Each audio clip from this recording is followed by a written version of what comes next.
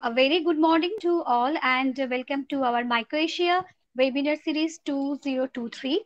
And myself is Dr. Anindita Nanghosh. It's my great pleasure to introduce our today's speaker, Dr. Vijaylatha Rastogi. Currently, she is a professor and departmental head of JLN Medical College and Associated Group of Hospitals of Ajmer, Rajasthan. She has completed her MBBS and MD in the medical microbiology and FDHR in molecular mycology. She had 23 years of medical students teaching experience in nursing, medical microbiology, and clinical research. During 2014 to 2019, she worked as a nodal officer cum coordinator of multidisciplinary research unit of ICMR DHR at JLN Medical College. And after that, 2020 to 21, she worked as a nodal officer of COVID lab and testing. She is the member of Mucormycosis Management Committee and IC of the Diagnosis and also the faculty of CISP Curriculum Committee and Medical Education Unit. Dr. Rastogi has supervised more than 40 dissertation work for the postgraduate students and PhD students. She has published more than 50 original research papers in various national, international index journal like Springer, Elsevier, Scopus, etc. She has received extramural funding as a research PI from ICMR for a very interesting project named Antibacterial Activity and Chemical Characterization of Havan Smoke means the Yagga. Dr. Rastogi credited with many awards like Best Poster Paper Award of 10th National Conference of Society of Indian Human and Animal Mycology year 2014 at Coimbatore, Excellence in Medical Education Research 2016 at Rajasthan, Best Paper Award in Mycology at E-Microcon 2020, and Outstanding Researcher Award in Microbiology at Chennai 2020, and many more awards. Really, Dr. Rastogi is a great personality with lots of experience and awards. And now we are going to enrich our knowledge about the laboratory diagnosis of human fungal identification with Dr. Rastogi ma'am. So, Dr. Rastogi ma'am, now the platform is fully yours. You may start your lecture. Thank you all. Thank you so much, Dr. Anindita Nan. At the outset, I would like to thank you, Mycology Group, and especially Dr. Damodar Bele Shinod, my friend Dr. Vinay Kumar Halur, who have been instrumental in giving me the opportunity to present my knowledge in front of you. And it is going to be rather a discussion, I believe, at the with this, I would like to start the presentation on the laboratory diagnosis of human fungal infections. To begin with, let us understand that fungi stand somewhere intermediate between the animals, plants, and the protists and the prokaryotes. Bacteria and protists belong to the prokaryotic group. The scientific community here, I think, understands that better on the difference between the prokaryotes and the eukaryotes. The fungi are different from the animals and the plants in many ways. They lack chlorophyll, so they differ from plants, and they have a true nuclei being eukaryotes. They have cellular organelles. These are features common with the animal kingdom, but they don't have the cholesterol as a part of the cell membrane and many more other differences. So, it's not proceeding. Yes. Classically, they have been divided into 5 phyla, which has been recently updated to 9. I was just going through the review material yesterday. But classically, it is divided into 5 phyla. Fungi of medical importance are classified under these phyla. The oldest being the chytrids, which consist of the flagellated spores, and from them separated the zygomycetes, consisting of all the agents that were causing the panic in the last few years, that is the COVID-associated mucormycosis. They all belong to this class. The glomerulomycetes, this consists of the fungi that exist as the mycorrhiza, that is symbiotic relation with plants and help the plants in obtaining nutrition. The ascomycetes and the basidiomycetes group, these consist of fungi that survive either as saprophytic and on the decaying plant matter. And they are also of medical importance. So with this short introduction, let us move further. To understand the fungal infections, first we need to also understand, what the fungi are, how they look like when we try to diagnose them in the laboratory. So classically, they consist of the yeast and the mold forms. The yeast forms are the round, oval, or the spherical forms, and when they elongate, they form the pseudohyphae, which are short, elongated structures. These are sausage-shaped, and they can also form true hyphae, which are elongated filamented structures, which can be branched, unbranched, septate, or unseptate. So these are the morphological forms of an yeast. The Petri plate you are seeing here is showing the growth of an yeast. Very pasty, creamy colonies. The color may vary from off-white, white, cream, red, orange. You can see all the colors on the Petri plate when you work in mycology. Coming to the molds, this is the colony characteristic of a mold. This is typically Aspergillus niger growing on a Petri plate of Sabarots dextrose agar, the basic medium that is used in mycology for obtaining primary cultures. When you make an LCB mount or a KOH mount preparation of these, you see a picture like this. If in this case, if it is mucor or rhizopus, then you will see a structure like this with broad aseptate filamentous structures. Along with the sporangia, you can see the round spherical structure here, from which are coming out the sporangiospores. This is a typical characteristic feature of a mucor mycosis agent, which can be a mucor or a rhizopus. And there are also other structures which you can see in case of other filamentous fungi, which we will soon discuss in the coming slides. Apart from this, you also have dimorphic fungi. Classically, the fungi are divided into the yeast forms, the mold forms, and the dimorphic fungi. If the fungus grows as a mold form, that is a filamentous form at 30 degrees centigrade as well as at 37 degrees centigrade, it is classically known as a mold. Whereas if it grows in the form of an yeast, that is pasty, creamy colonies on plates at both the temperatures, that is 30 and 37 degrees centigrade, it is called an yeast. Whereas if a fungus grows as a mold at 30 degrees centigrade, and at 37 degrees centigrade, if it grows as an yeast, that is, it is showing dimorphism, thermal dimorphism, they are called as dimorphic fungi. Examples of dimorphic fungi are Histoplasma capsulatum, Blastomyces dermatitidis, Paracoccidioids brasiliensis, Coccidioids immitis. We will come to this again in the coming slides.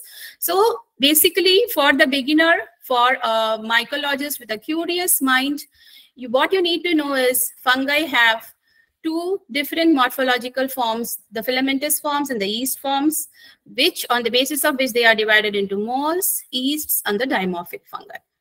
And this will depend upon the temperature at which you are incubating your culture plates. The traditional culture medium used in mycology is the Sabarots dextrose agar, in short known as the SDA medium. Again, I want to show you certain the characteristic of dimorphic fungi here. You can see it here that this is a of Sabarots dextrose agar, very commonly used medium in mycology, on which you can see a mold form growing. This is at 30 degrees centigrade. And when you make a tease mount preparation of this colony, you will see filamentous fungi. And here you are able to see tuberculate macroconidia, which is suggestive of Histoplasma capsulatum, a very, very dangerous dimorphic fungi. Whereas the same fungus from the same sample, when you have inoculated it on yeast, the yeast forms appear on BHI blood agar, that is brain heart infusion agar. Yeast forms, it converts into the yeast forms, and when you make an LCB mount preparation of this, you will see beautiful budding yeast like this. Small ones here, of course, they are very dangerous to work with in the laboratory also. So this is about the dimorphic fungi. Now coming to why we really want to diagnose the fungi in the laboratory? Why are they a big public health threat? I think a century before, these were not really very troublesome, or even it is just since 2 to 3 decades that the fungal diseases have been on the increase. This is because of various changing environmental, socio-economic factors. But the most important cause is that fungi are opportunistic infections in general, and it is increasing because of the increase in the population having weakened immune system. This is because of increase in the cancer patients, transplant recipients, other people taking medications that weaken the immune system, and because of the tremendous increase in the population of people living with HIV and AIDS. So the most important factor is weakened immune system will favor the opportunistic infections due to the fungi, of which Cryptococcus and Aspergillosis top the list. In a hospital setting, there are various causes that contribute to the fungal infections, because a hospitalized patient is usually admitted with, he is usually more sicker than a person in the community who comes in the OPD, isn't it? And he is on, most of the time, he is given broad spectrum antibiotics. He may be on chemotherapy if he is a cancer patient. There are invasive procedures going on in the hospital. And the hospital environment itself favors the selection of new and drug resistance fungi in the environment, and already sick patient may be invaded more easily by these pathogens there. So hospital associated infections due to the fungi are gaining, it is escalating these days. And the most common hospital acquired infection when we talk in the context of the fungi is candidemia. Candida auris is infamous in this subject, and we will talk about it again in the coming slides. The other category is the community acquired infections due to the fungi, of which it is determined by what sort of an ecological niche, that in which the patient is exposed to. These days, because of deforestation, rapid urbanization, rather greedy urbanization, and because of degradation of the land, air, and the soil, the environment is perturbed and the ecological niches are all disturbed. So the fungi which are naturally present in these habitats are coming out, and man is gaining access to this, and they are invading the human host, especially if the weakened immune system is a contributory factor in such cases. Also, examples are coccidiomycosis is prevalent in the western part of USA, whereas blastomycosis and histoplasmosis are present in the eastern part, that is the New York and Washington part of the USA. If we talk about the Asian countries, towards the southeast, more towards the eastern countries, you have more of penicillosis magnified, now known as talaromycosis. You have sporotrichosis, you have chromoblastomycosis, the uncryptococcus. These are highly prevalent in the most eastern part of the Asian countries. So definitely there is a role of the environment and ecological niches that contribute the growth of particular type of fungi, and whenever man gains access into it, rather he intrudes into their natural environment, then the man is susceptible to such infections. So, given having gained this knowledge, now when to highly suspect a fungal infection, we can ask certain questions. And if you get the right answer, you can guess that it is probably a fungal infection, because otherwise fungal infections mimic infections due to any other causes like bacterial or the protozoal or the viral. But if you can get specific answers to these questions, I think usually a clinician can click, he can guess that it is a fungal infection. Fever not responding to standard course of broad spectrum antibiotics. Yes, fungal infection is the most common cause in these cases. Where do you live and travel? Suppose you have traveling to the western part of USA, and after that the person has got sick with fever, malaise and slight cough and headache and neck rigidity, then yes, these are symptoms of probably paracoccidioidomycosis that has ensued because of travel to an endemic place where it is endemic. What types of activities are you doing? Like suppose a person like me, say a professor who is sitting in probably most of the time in the AC rooms, and it's a sort of a sedentary job, working more with the brains, less with the body, then I may be susceptible to a different type of infection. Whereas a person working outside in the fields, say an agriculturist, so he will be more susceptible to infections from the soil. He is more susceptible to, say, mycetoma, to the sporotrichosis, and in all these systemic infections, which the spores of which are usually present in the soil and in the animals like the pigeons and the bats. So it will all depend upon the type of activity we are all doing. Do you have a dog or a cat? Yes. Zoonotic infections can also be fungal, and it is being transmitted very fast these days. Example is one is the sporotrichosis that is coming up. Have you recently taken antibiotics? Yes. Long-term antibiotic therapy lowers the immune system, weakens the immune system, changes the gut microflora, and it can lead to fungal infections. Are you taking any medicine that affects your immune system? Definitely yes. This happens in the case of cancer patients on chemotherapy, patients having chronic diseases and are on multiple antibiotics and steroids. Definitely that immune system is weakened, and fungal infections are a very big possibility in them. Are you receiving chemotherapy or radiation treatments? Yes, we have talked about it. Are you living with HIV/AIDS? Yes, this is one of the commonest cause of opportunistic fungal infections throughout the world. Are you hospitalized or recently discharged? Long-term hospital stay and the things that ensue along, we have already discussed about it. So it is a high risk factor for gaining fungal infections. Have you recently had a transplant? Yes, transplant recipients. Do you have symptoms of pneumonia that are not getting better with antibiotics? Yes, these are the conditions that give a clue that yes, you may be suffering from a fungal infection. Laboratory diagnosis of human fungal infections is important. From the ensuing talk, we have already understood that fungal infections mimic other infections. You won't be able to distinguish the signs and the symptoms due to, say, a bacterial infection like bacteremia septicemia, which can also be because of this. So you need laboratory diagnosis for this. Species identification and antifungal susceptibility test decide the choice of antifungal drugs. Antifungal drugs that are available in the market are usually amphotericin B, voriconazole, posaconazole, echinocandins, that is caspofungin. These are widely used for treatment of fungal infections, but they have specific, the spectrum of activity of these antifungal drugs is specific. Say, voriconazole will not be effective against a mucormycosis case. In the COVID-associated mucormycosis, amphotericin was sold in multiples and millions. Voriconazole will not be effective in such case. But then how do you know that you need to give amphotericin or voriconazole or echinocandin? You will have to work it out in the laboratory to know the fungus, whether it is a mucormycotic agent or it is an yeast infection. Within the yeast also, there is susceptibility varies. Say Candida krusei is resistant to fluconazole, inherently resistant. So if an isolate has come out of a patient sample that is showing it is Candida krusei, there is no fun in giving any fluconazole to that patient because you know that it is intrinsically resistant. So you will have to choose other drug options, maybe amphotericin B.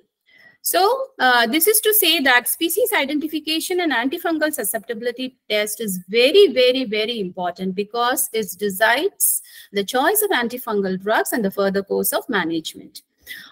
These drugs show species specificity, which we have just talked about. They are very, very costly. So you have to decide whether, if at all, you want to give antifungal or not. Maybe it is not a fungus at all. It is maybe a protozoal infection, a viral infection, or maybe a multi-drug resistant bacterial infection. So if you can rule out that it is not fungal, definitely you are saving the cost of treatment and the attendant morbidity and mortality. That is, there is much suffering when you have to, empty your pockets. That itself becomes a big stress.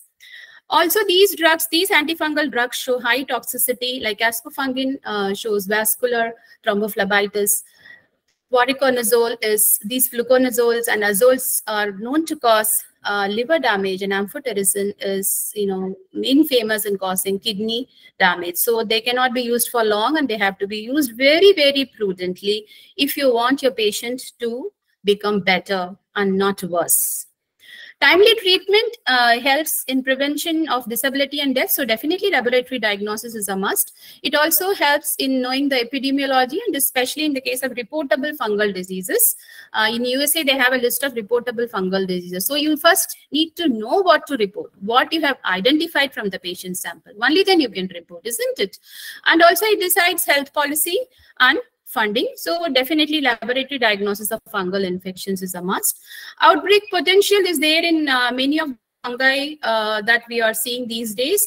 Recently, there was emergence of trichosis in Brazil. There is an ongoing sort of a prosodemic here in India because of drug-resistant dermatophytosis due to Trichophyton indotini. And other highly pathogenic strains are also getting flourished these days because of climate change and other reasons.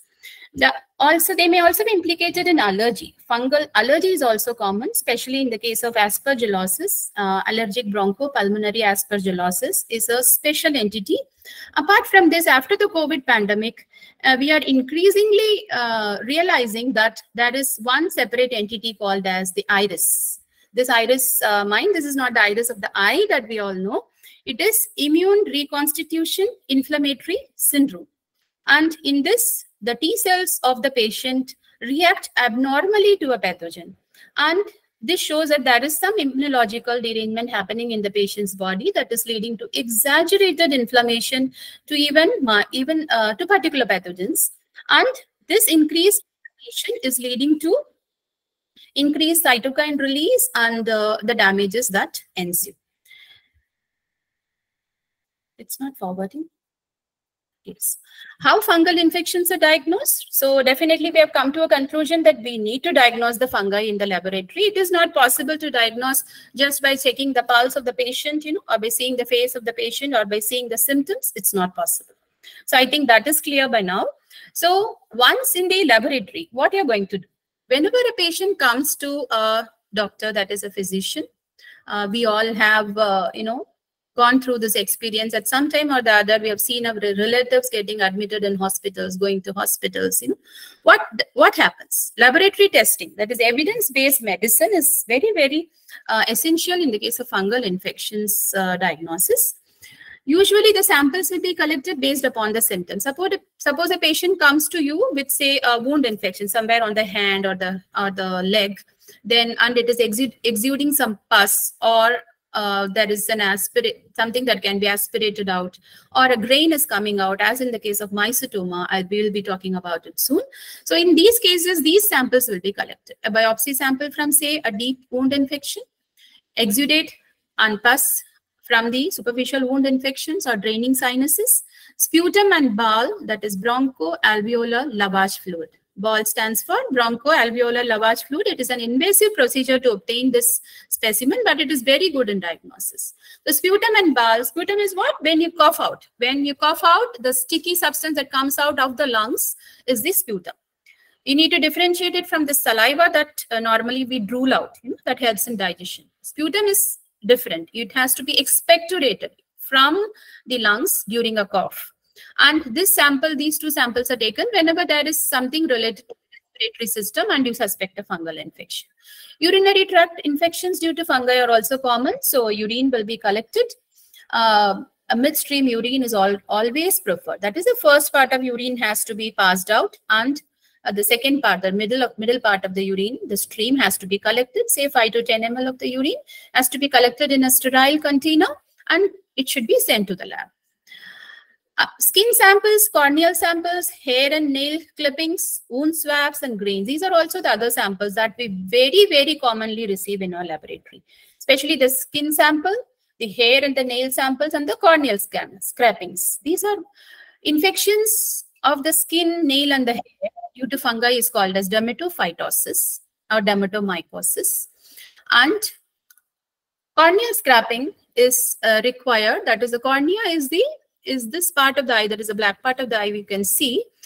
Whenever there is an ulcer in the eye because of, say, an injury or some other reason, the patient comes to you with a burning sensation in the eye, there is redness and there is loss of vision. Then you will have to scrap the cornea and send it to the laboratory to know whether it is a fungal infection or is it due to bacteria or some other pathogen. So these are the samples that you usually receive in the laboratory. They have to be transported to the laboratory as soon as possible.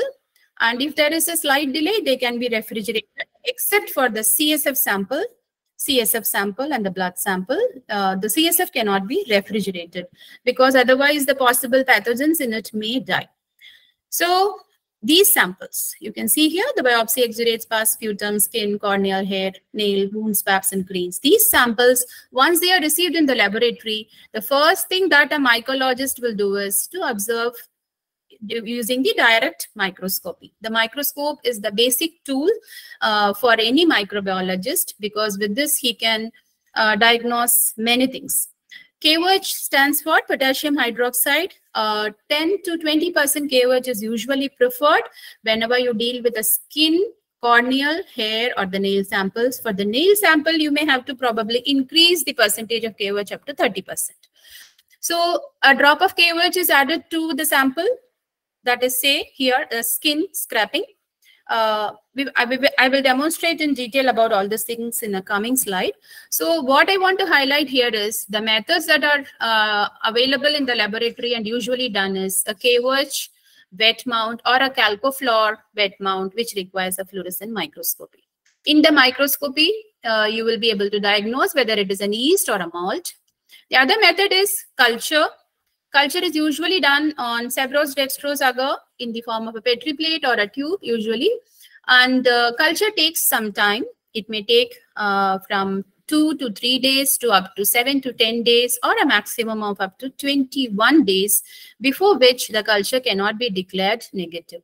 So up to 21 days, you have to incubate the sample inoculated on this media in the laboratory at appropriate temperatures. 2 different temperatures of incubation are used, 30 degrees centigrade and 37 degrees centigrade. We will again revise this in the coming slides. And the yeast, suppose after the growth you have obtained on the SDA medium, it looks like an yeast, then you will do a gram stain, a LCB mount, and then you'll put some biochemical test. And the most important one in identification of the yeast species is the cornmeal agar morphology. I'll again come to this in the coming slides. Or if it is a mold, that is, you are able to see the growth of a fungus like this in the Petri plate shown here, a filamentous growth, a fluffy growth, a feathery growth on the media, then it suggests that it is a filamentous fungi. So this filamentous fungi you will again make based on the growth characteristics, whether it is rapid growing, moderately slow growing, or slow growing it will be, and based on the color of texture, the obverse and the reverse of the colony, you will be able to identify the fungus. A micromorphology of the colony that is growing will be done. I'll come to this again. Slide culture technique is a very useful technique in identifying the colony of the fungus that is growing on the culture media in the laboratory. And from this growth, you can also take them to molecular diagnosis like RT-PCR or sequencing, or you can also go for MALDI-TOF and other automated biomarker identification systems and metabolite identification systems. When it comes to blood, blood is a very precious sample. We all, appreciate when somebody donates blood, isn't it? So when a blood of a patient comes, it is not actually a donation of blood. It is rather, the patient is in pain actually. So he wants, I'm ready to give my blood if you can diagnose what I'm having. It's something like this. So blood is a very precious sample, and so is the CSF, that is cerebrospinal fluid. The fluid that covers the brain within the meningeal layers, and it lines the whole of a spinal cord. This is the cerebrospinal fluid. So it is an invasive procedure. You have to prick a needle in the spinal cord and then obtain this sample. So it's a very precious sample. So these, and the bowel sample again is obtained by an invasive procedure in inserting a bronchoscope and then taking out the sample from the lung, the bronchus that is. And serum is obtained from the blood, that is by centrifuging the blood. The serum separates out on the top, and the cells of the blood, that is the WBCs, RBCs, and the platelets settle down. So both are useful in the diagnosis of fungal infections, the blood and the serum both. So these samples being very, very precious samples, they have to be taken care of in the laboratory with utmost care. Blood culture, you can do serological test. You can do a blood PCR or other, metabolite identification from blood. So these things will be explaining in the coming slides in detail. And the time duration that is taken for, say, the corneal scraping or a skin scraping to make a KOH mount, and then come to a conclusion as to whether a fungus is there or not, it is just, usually 10 minutes. It can take, say, up to an hour, depending upon the keratinization of the sample. The nail sample will take a longer time by the KOH. The KOH will take a longer time to dissolve out the keratin in the nail sample because it is a thick sample. So it may take up to 1 hour. It is the cheapest method, very rapid method, available in any laboratory. No sophistication is required, and the cost maximum, even if you get it done from a private lab. I'm in a government setup, and it is all done for free. If you go to a private lab and if you ask for please, doctor, please test my skin scraping and tell me by direct microscopy whether I'm having or not. So it will take just 100 rupees. The blood and the body fluids are definitely, you have to go for fungal culture. Automated fungal culture systems are available, and the cost maximum is up to 2,000 usually. And it takes from 2 to up to 7 days for diagnosis of infection, fungal infection from the blood. So usually invasive fungal infections. In these cases, fungi appear in the blood, and however, it takes from up to 2 days to 7 days to diagnose.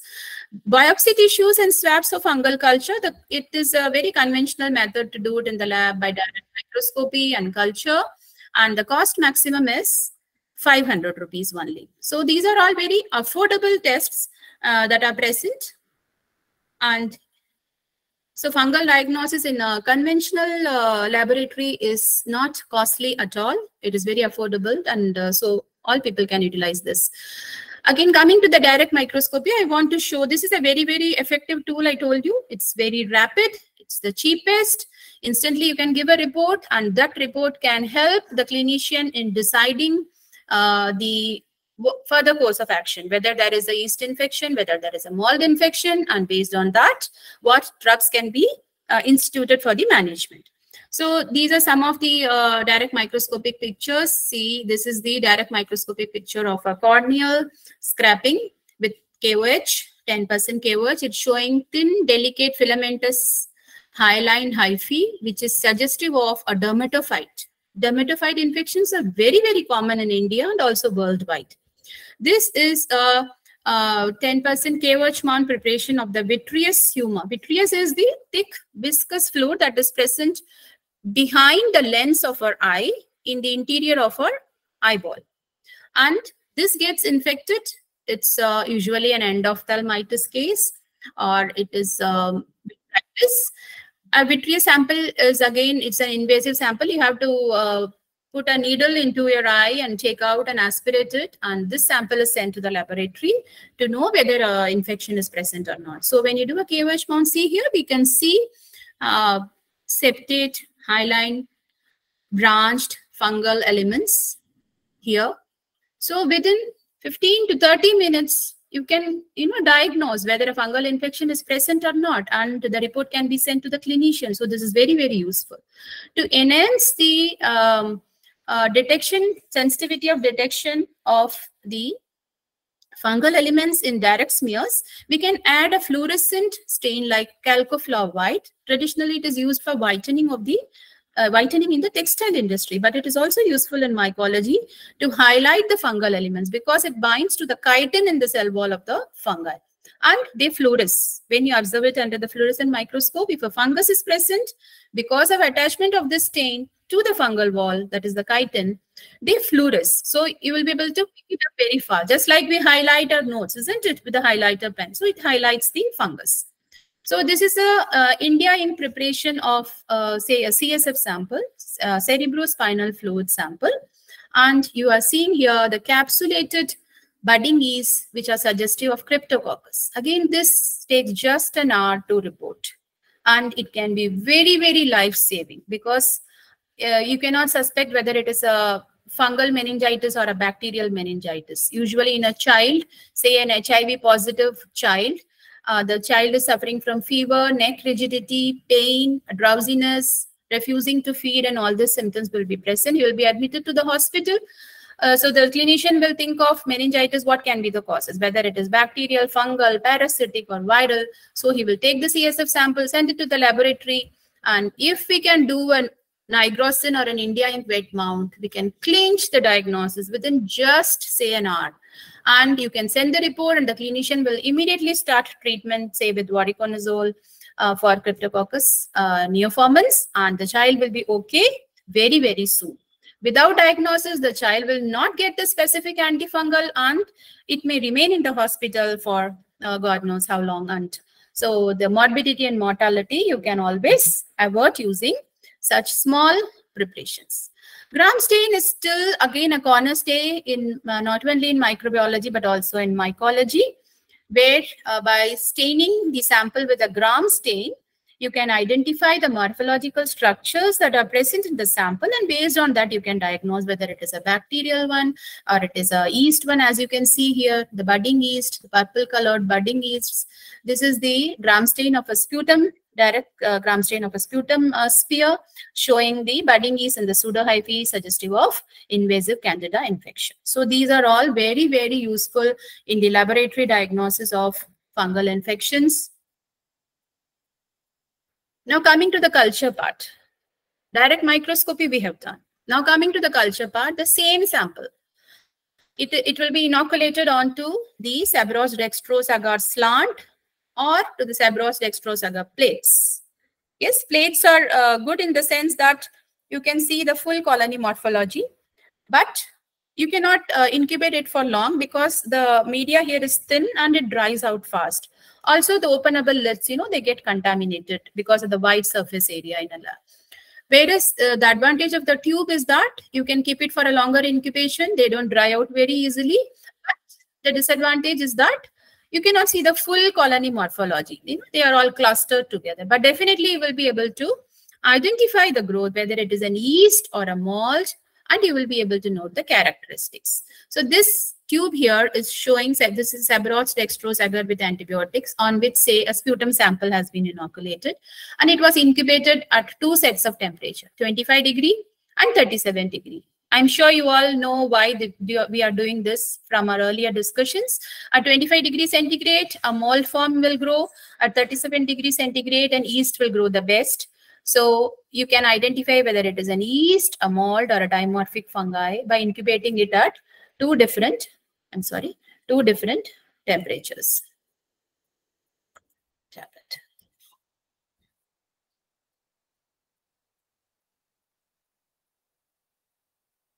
I'm sorry. Yes, where we here? So we were here, culture plates. See, so you did to incubate it at 2 different temperatures to know the dimorphic fungi also, and you have to keep it up to 21 days. And depending upon the rapidity of growth and the colony morphology, you will be able to identify which type of a fungus this is, whether it is an yeast, it is a mold. You will see the obverse. This is a typical colony of Trichophyton mentagrophyte. On the reverse, it gives a pigment by which you can diagnose it, red colored pigment. This is the growth of mucor. This is the growth of rhizopus. This is an yeast growing on a Sabros dextrose agar plate. So after microscopy and culture, we can also use special culture media supplemented with certain additional components to identify certain fungi, like the chrome agar candida, that will tell you the different species of candida depending upon the color of colony that you observe. The cannabinin bromothymol blue agar. CGB agar is used for differentiation of Cryptococcus neoformans from Cryptococcus getae, which will give colored colony on this. This is birdseed agar, on which Cryptococcus neoformans gives a brownish black colony. So this is again useful in diagnosis of Cryptococcus neoformans. The dermatophyte growth medium, DTM, is a very common picture in most conventional laboratories, where you can differentiate different types of dermatophytic colonies. So now coming to the next, that is the laboratory diagnosis using the morphology. Once a culture growth is obtained, you have to make a tease mount of it, that is called as a lactophenol cotton blue mount. Or you can subculture it onto an SDA, a cut portion of an SDA spherical portion, on which you inoculate it on the corners. This is called as a slide culture. Put a cover slip over it. The fungus will grow, and you can as such observe it under the microscope. So this is a very useful technique. And in case of yeast, Dalmo plate technique is used. So using these techniques, you can observe the micromorphology, like whether it is filamentous, what is the arrangement, whether there are microconidia, whether there are macroconidia, and whether it is hyaline or it is pigmented. These are the features that we see, and based on which we diagnose the species of the fungus.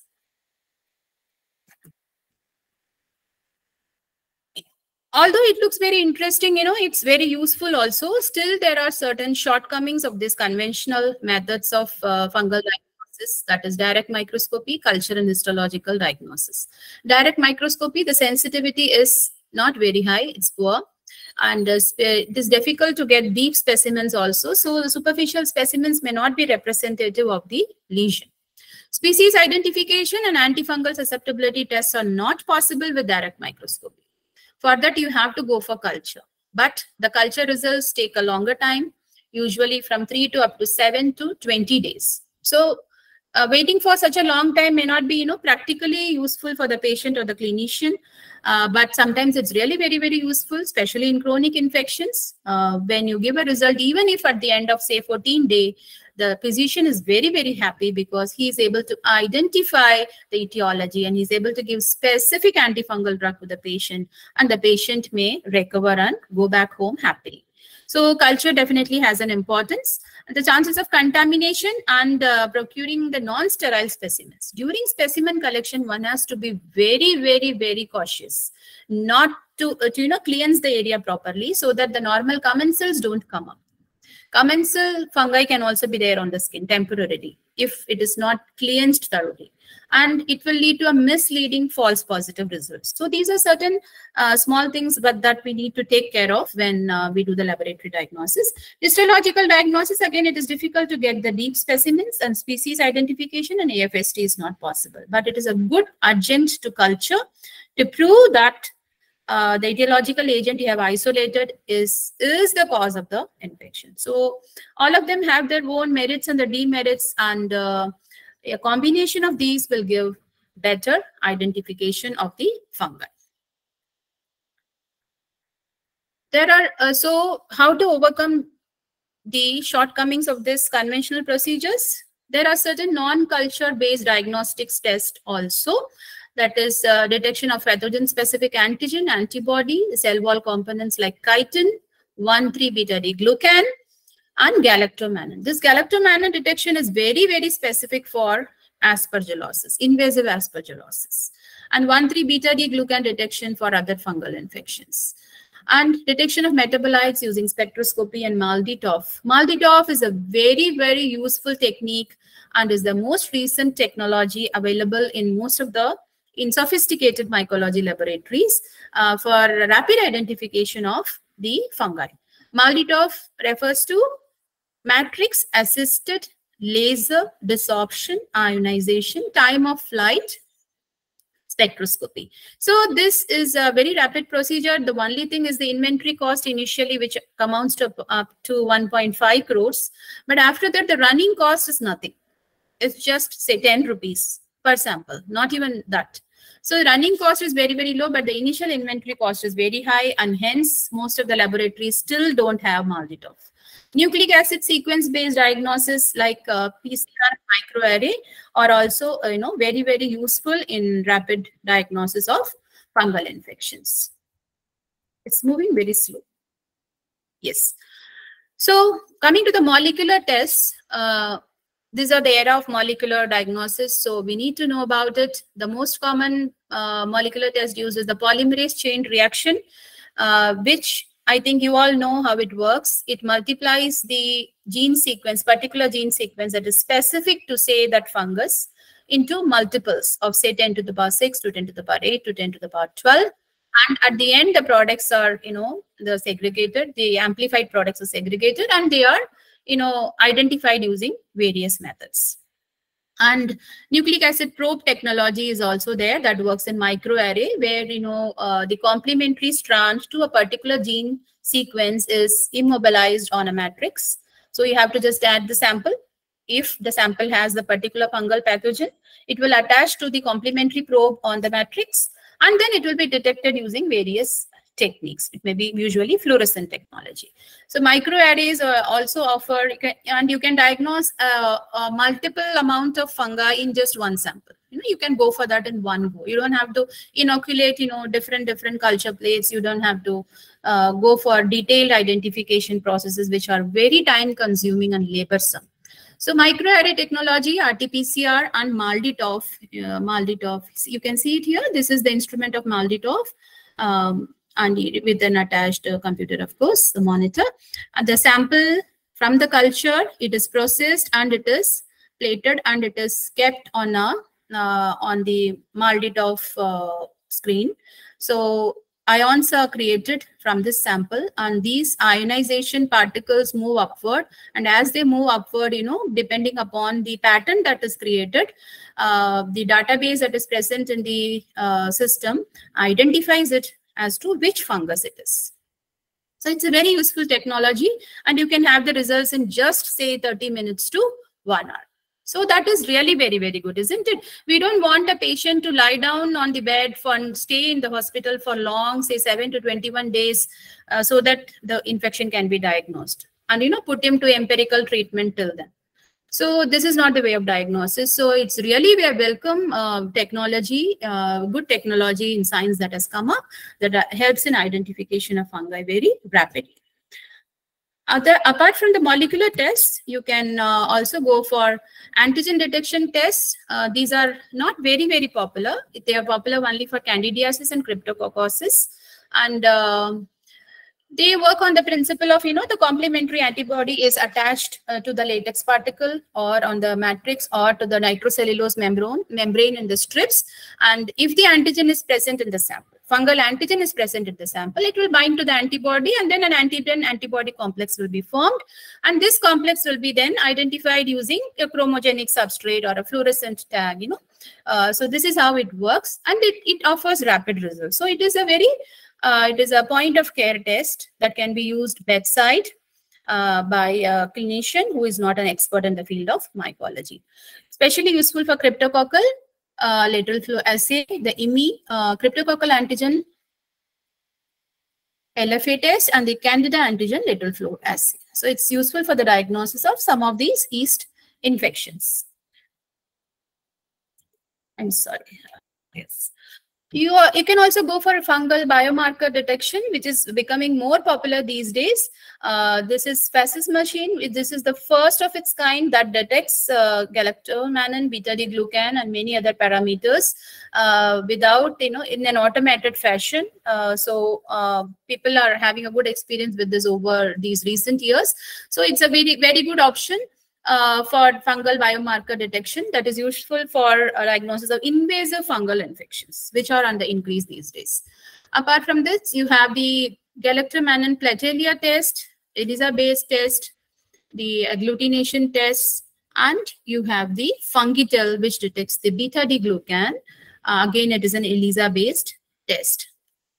So these are the other options that are available for fungal biomarker detection.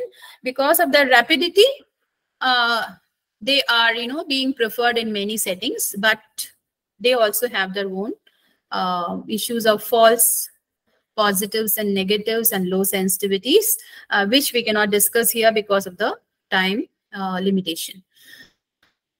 Any laboratory diagnosis is incomplete in the lab if we don't go for fungal antifungal susceptibility test. You have identified the fungus, but you are not testing it for its susceptibility to the most common antifungals that are used in our setting. If this is not done, then it is an incomplete laboratory diagnosis. So you have to do antifungal susceptibility test, which traditionally we do the disc diffusion test according to the CLSI guidelines. We can go for an epsilometer test, that is the E test, or the micro broth dilution test. These are the standard conventional procedures that are available in a lab for antifungal susceptibility testing. The microbroth dilution test in-house is a very tedious procedure. But these are getting automated these days with available of Sensi titer plates. You can see it here, Sensi titer plate. This is the Vitek 2C automated identification and antifungal and antibacterial susceptibility testing system. So because the process is automated, the variabilities and the contamination, these are all reduced, and you get a standardized report and a timely report usually. Once the culture is available, the identification takes just 1 to 2 hours, and so is the antifungal susceptibility testing. So these are really useful in a dedicated mycology laboratory. You also have other systems these days, automated systems like the MALDI. It also helps in antifungal susceptibility testing and detection of antifungal resistant genes. So we have multiple options to work out the fungi and its antifungal susceptibility in the laboratory. Why is it not moving fast? Yes. Yes. I hope I'm audible to everybody. Can somebody say, am I audible to everybody? Yes, ma'am. Yes, ma'am. Yeah. Okay. Absolutely. Thank you. Thank you. Yeah. So coming to we have now gone through, the laboratory methods that are available for diagnosis of fungal infections, the various ways, the direct microscopy, the culture, the molecular methods, the serological methods, that is antigen antibody detection, biomarker detection, automated identification systems, and the antifungal susceptibility testing. This is a generalized thing that we have discussed. Now let us see what are the diseases that are prevalent in Asia. This being a Myco-Asia network, I think we are all concerned more about the diseases that are prevalent in Asia and what we can expect that we will encounter in our lab. What sort of infections we will encounter, what sort of samples we will have to take, and how best we can diagnose this. I think that is the context and the relevance of today's talk. So let us know a little bit about the infections that are prevalent. Classically, the fungal infections are divided into the superficial mycosis, the subcutaneous, and the systemic or the deep mycosis. Of course, opportunistic mycosis is also a term we will be touching upon. And recently, allergy, that is the iris syndrome, and poisoning incidences are not much here, but they are still there. So we need to know how to diagnose these infections once in the laboratory. So this is the CDC map that is showing. This is of 2017. It's a very good article that has listed this. You can all go through. Global and multinational burden of fungal diseases, the estimated precision. This is in the Journal of Fungi 2017. You can all go through this. It has highlighted the global burden of various fungal diseases. See, to manage anything, you first need to know the intensity, the severity of the problem, isn't it? So this is the problem statement. What is the problem? Global burden. You can see here very clearly that this is 1 billion. That is 1/7 of the world population. Say it has crossed 7 billion already. So 1/7 of the world population is afflicted with dermatophytosis or dermatomycosis. That is infections of the skin, the hair, and the nail. And again, say 0.75 billion is afflicted with, just a second, it's too small for me to be visible. Yes, recurrent vulvovaginal candidiasis. This is also very, very common. Fungal rhinosinusitis is common. Severe asthma with fungal sensitization. Allergic bronchopulmonary aspergillosis in asthma. Chronic pulmonary aspergillosis. And fungal keratitis. Keratitis means that is the ulcer of the cornea, the ulcer of the white of your eye, the black part of your eye, that lies in front of the lens. This is called as keratitis. So these are very common infections, coccidioidomycosis and histoplasmomycosis. These are systemic infections, very highly pathogenic organisms cause these diseases. Chromoblastomycosis, mycetoma, allergic bronchopulmonary aspergillosis in cystic fibrosis patients, and paracoccidioidomycosis, another dimorphic fungi, blastomycosis, another dimorphic fungi, all the 4 dimorphic fungi, systemic fungal infections. These are all a big burden to the population world over and also in Asia. In Asia, talaromycosis and mucormycosis and sporotrichosis, and disseminated histoplasmosis and cryptococcosis. These are an additional burden, especially in the case of the Asian countries, because of the increasing population of people living with HIV and AIDS. So we need to know about these infections, how we can go for clinical and laboratory diagnosis of these infections in our setting, what samples to take. It's not for, yes. What samples to take, how to proceed with the samples, how best we can diagnose. These are the things that come to our mind the moment we see that, oh wow, this amount of fungal diseases are existent in the world. This was not the case 30 to 40 years, that is 3 to 4 decades before. It is all totally man created, the change in the habits, the socio-cultural environment, and the environmental changes that are happening. It is all because of this. Otherwise, fungi here, they are very innocent, I should say, innocuous otherwise. They help in maintaining the environmental cycle, the natural cycle that happens. But when man intrudes into their environment, destroys their niches, then they come out in a virulent form, defensive attacks happen. This is what is happening with all of us.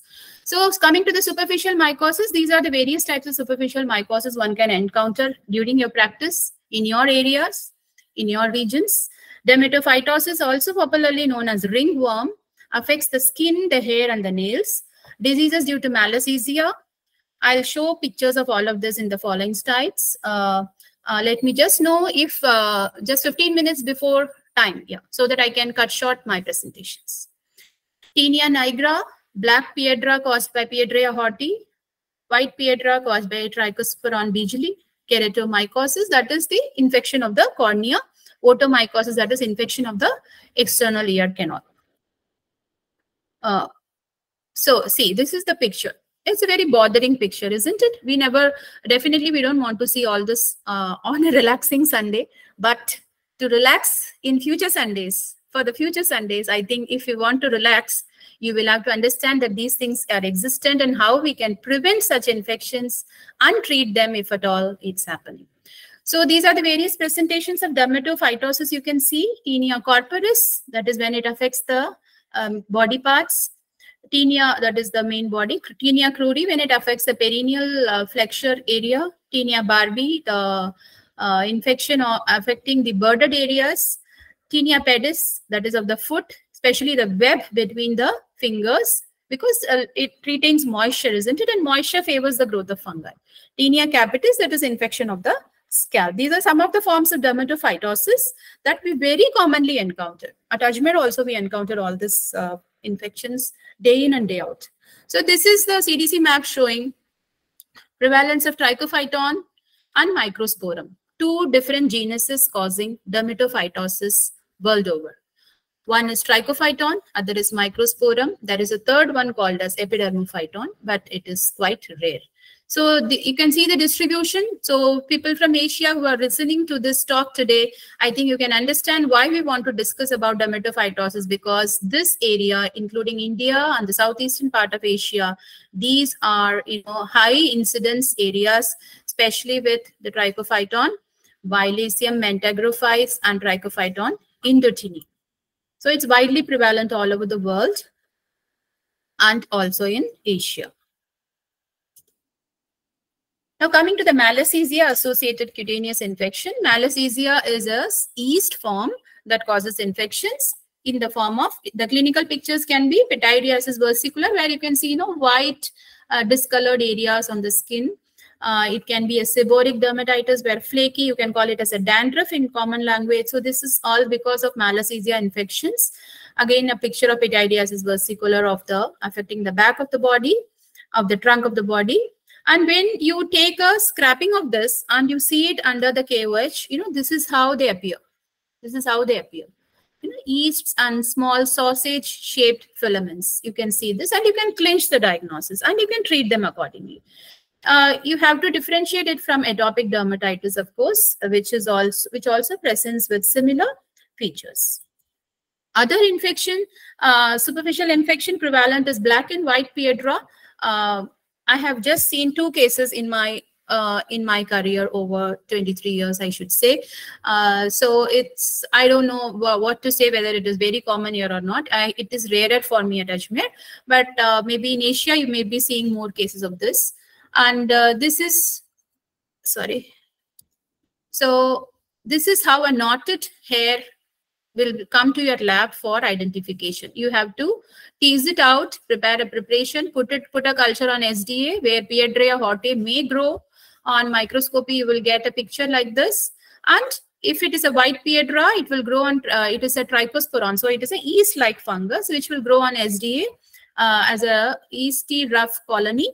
And microscopically, it will appear something like this with arthroponidias. So this is how these can be diagnosed very easily in the lab. Although they are superficial infections, not dangerous, not harming the patient otherwise, it is usually of cosmetic reason that the patient come to you. We all want, healthy, shiny hair, isn't it? We want glowing skin, a good complexion. So these things are, hindrance to that desire of all of us. So we are all bothered about how we look, isn't it? So these are troublesome, and hence the patient presents to the skin and the STD OPD, usually skin OPDs with all these symptoms. So now coming to the another superficial mycosis, that is subungual onychomycosis. The terms I understand, maybe for the non-medical people who have joined here, it may be a little bit difficult to grasp these terms, but actually really not. Onycho literally means the nail. So any fungal infection affecting the nail portion and the subungual portion, that is beneath the nail bed, it will be called as a onychomycosis. These are the clinical pictures. We see these pictures day in and day out at our skin OPD. The deformed, discolored nails, flaking out and chipping out. These are the pictures that come often. And when you take a scraping of the nail or even a nail biopsy and do a KOH mount preparation, you can see something like this if it is a pheoid fungus. Or you can see in the LCB mount, you can see a picture like this, which is typical of Trichophyton species. That is thin, delicate, filamentous septate hyphae with small microconidias with typical arrangement along the hyphae on pedicles, and some macroconidias may be observed. And this is the growth of the Trichophyton on Sebrous dextrosucker. So this is a very common clinical picture to most of the mycologists throughout the world, because dermatophytosis is prevalent throughout the world. It's really taking slow to, shift to the slides, not on one click. I don't know why. So keratomycosis is another superficial fungal infection. We have talked about it. Kerato means anything, the cornea here. Corneal infection, you can see the eyes are the most precious for all of us, isn't it? So we are all worried about its health. And whenever there is an ulcer, there is usually in agricultural workers, construction, those engaged in construction activities, small particles, dust particles, stone particles, or the plant material can act as a splinter, and it can enter the eye. It can damage the cornea. It can cause an ulcer, and the patient comes with pain, redness, loss of vision, watering, and all these things. So once he comes to the clinician, he takes the corneal scraping, he sends it to the lab. In the laboratory, we make a KOH mount preparation, that is potassium hydroxide preparation, which is really very, very good in diagnosing. And within 15 to 20 minutes, you can see if it is present, if the fungi is present, you can see thin, delicate, branching septate hyphae. And you can use a fluorescent stain like calcofluor white to see a highlighted view of the same. This is the same sample. See? In KOH how it is looking, and in calcofluor how it is looking. So calcofluor is really very, very good to identify the fungus. And fusarium is a very common fungus isolated from the corneal ulcers. So it looks like this on a plate of SDA, salmon pink color, slight baby pink to salmon pink colored, fluffy, feathery. And when you make a LCB mount of this, lactophenol cotton blue mount, it looks like this, typical sickle-shaped macroconidias. Then you can identify, you can clinch the diagnosis that it is fusarium. Aspergillus niger growing on an SDA tube, white feathery colony with the black spores filling the tubes. And when you make a LCB mount, you will see hyaline septate branched, hyphae at branching at 90 degrees. If a yeast grows like Candida albicans, it will grow like this on an SDA plate, and on gram stain, it will look like a purple spherical budding yeast.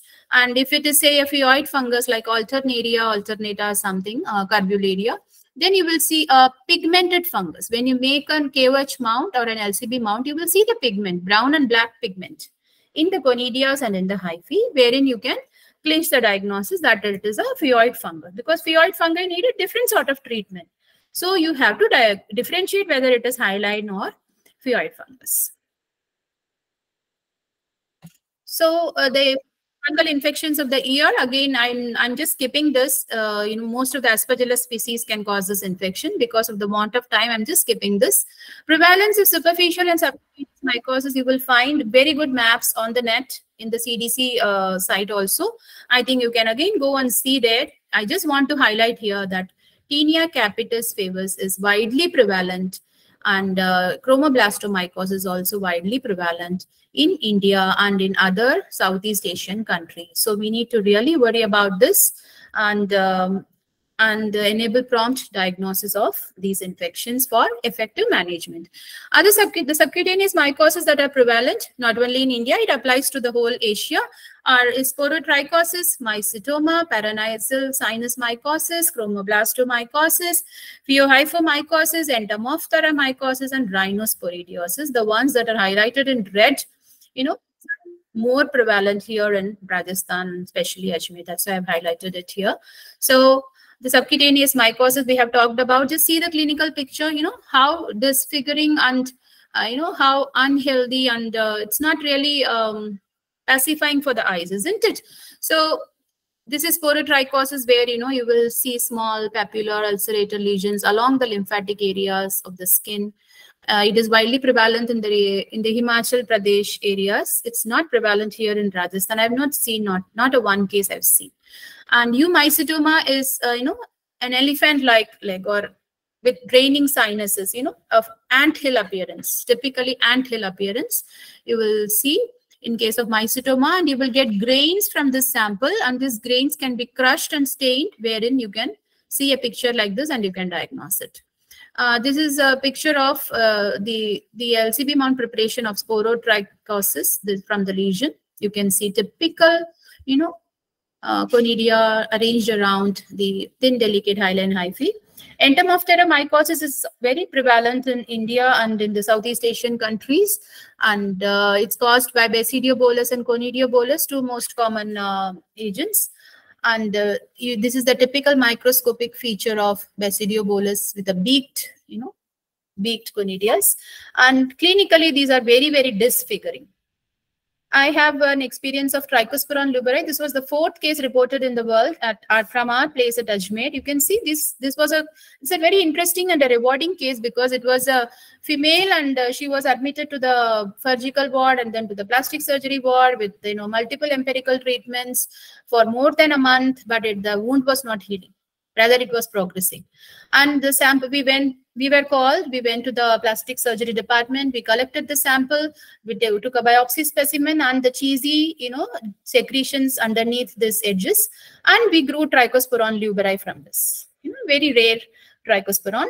And it was fortunately, it was sensitive to fluconazole, and the patient responded to the treatment. And within 20 days, the patient was okay. And over a period of 3 months, the lesion healed like this. See the disfiguring here that leads to this one. So definitely, fungal diagnosis is important, and it helps in the recovery of many people, which is otherwise not possible. That's what I want to highlight here. Subcutaneous mycosis are prevalent in Asia and world over are chromoblastomycosis. See the lesion here, very dry, scaly type of a lesion. Like this also, it can come in initial stage. And you can see the copper pennies in the biopsy specimens. And it grows like this. It's caused most commonly by Fonseca pedrosoi, or it can also be caused by Cladophilofera bantiana. It grows like this on SDA, and microscopically, it looks like this. Phaeohyphomycosis is most commonly caused by Cladophilofera species. Phaeohyphomycosis of the extremities, of the body parts, and of the scalp and the CNS, which is very, very dangerous. The The mortality is high in these cases. This is how it grows in culture, dark colored colony with a black rivers, and microscopically it looks like this. So what I want to highlight here is the pattern of laboratory diagnosis remains the same, whether it is chromoblastomycosis, whether it is systemic mycosis, whether it is phaeohypha mycosis, whether it is dermatophytosis, the pattern remains the same. You diagnose it by the direct microscopy, staining, culture, and LCB mount and slide culture preparations. So this is the global distribution of chromoblastomycosis. Again, you can see that it is clustered here in Southeast Asia also. They are highly prevalent. The red colored areas, Poinsettia pedrosoi and Exophiala species, these are highly clustered in the Southeast Asian countries. So we need to know about this, how to diagnose this condition in the laboratory. Now, coming to the systemic mycosis, we have already talked about the agents causing systemic mycosis. In addition, I would like to add that Sporothrix schenki and Talaromyces marneffi, these are emerging systemic mycosis, especially in the Southeast Asian countries, because of the increasing population of HIV and AIDS people. In these patients with a very poor immune system and low CD4 counts, these fungi can proliferate very, very fast and present in different ways. So worldwide prevalence of systemic and subcutaneous mycosis, you can have a picture here that penicillosis, that is Talaromycosis, and sporotrichosis is prevalent in the Southeast Asian countries, as also is blastomycosis and histoplasmosis. And these are the regions with high burden of sporotrichosis. So we all need to know about all these fungal infections. Do I still have time? Hello? Dr. Belli, should I continue or should I close up in another few minutes? Okay, I'm still waiting for the response. Madam, you can continue. Okay. Just want to tell you that I am manually changing the slides. Whenever you want to change the slides, you just tell me change the slide. Next slide. Thank you. Yeah, thank you. Yeah, please. I'm not able to see my screen. Yes.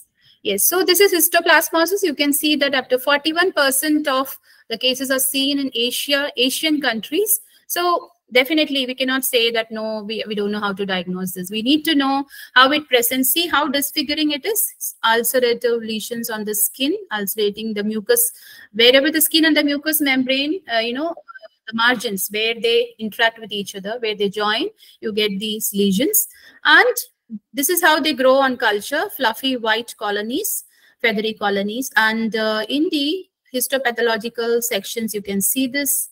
They are present within the macrophages in multiple numbers. Within the phagocytes, they are present. They are present intracellularly.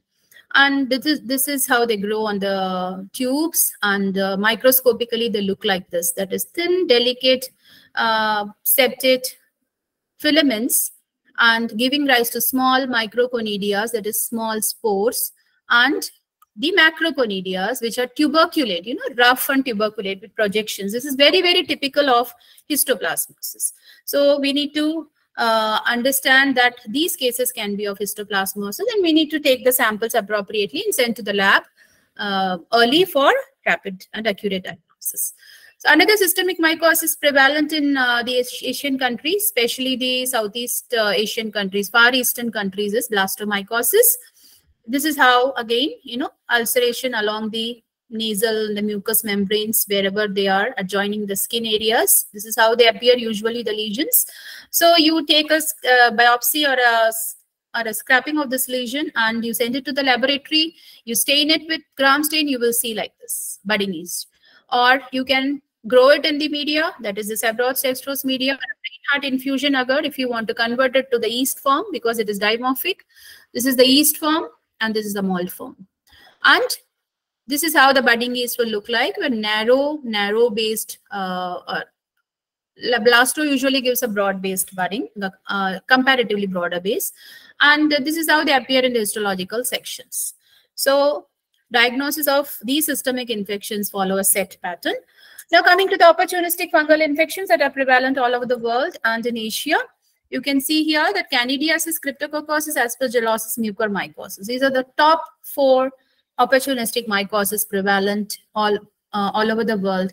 In addition, I would like to say talaromycosis caused by Talaromyces marnifi, Pneumocystis carinii pneumonia caused by Pneumocystis carinii, Pythiosis, Pseudosporiosis, Fusariosis, and Trichosporonosis. They are also opportunistic infections, especially in the context of the Southeast Asian countries, because here the HIV/AIDS population is clustered, and these populations are more prone to these infections. So more cases are being seen in these regions. Yes, next slide, please. Yes, candidiasis. So you can see that candida can affect any part of the body, any part of the body. When we study microbiology, we classically learn that amoebiasis can present with any symptom. Amoebiasis can affect any part of the body. It is caused by Entamoeba histolytica. Same way, candidiasis can affect any part of the body, and it can cause any such symptom. So anything that is not commonly diagnosed, even after giving appropriate antibiotics or antiprotozoals, you can always go for diagnosis of candida, and usually it comes out to be positive. Oropharyngeal infections, it can cause oropharyngeal candidiasis, systemic candidiasis, vulvovaginal candidiasis, that is the genital tract of the females, mucocutaneous candidiasis, mainly involving the feet. And in the oral cavity, they can cause thrush. In the gastrointestinal tract, it can cause diarrhea and other symptoms. Genital tract, we've already talked about, where it causes usually vulvovaginal candidiasis. Apart from this, it can also, in the systemic candidiasis, it can infect the kidney and the ureters and causing UTI, or it can affect the endocardium. Endocardium is a sort of you can say, envelope around the muscle mass of the heart. This is called inside the muscle mass, lining the muscle mass inside the heart that comes into contact with blood.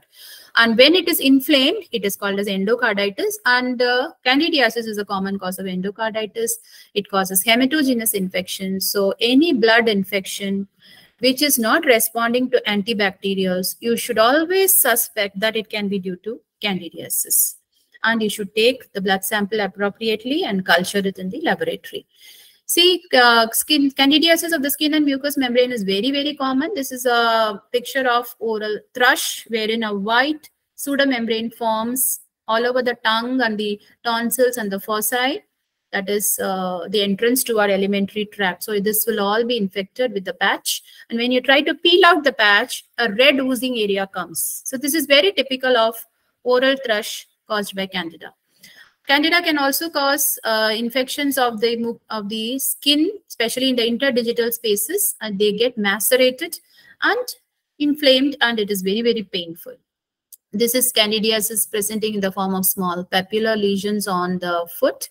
So these are some of the forms of skin and mucous membrane candidiasis. Candida infections are very, very common in a hospital setting because of various reasons, which we have already highlighted. So here it also favors emergence of drug-resistant species. And in fact, Candida auris emergence in the hospitals has been a very serious threat these days. And mycologists world over and clinicians are struggling to combat this infection.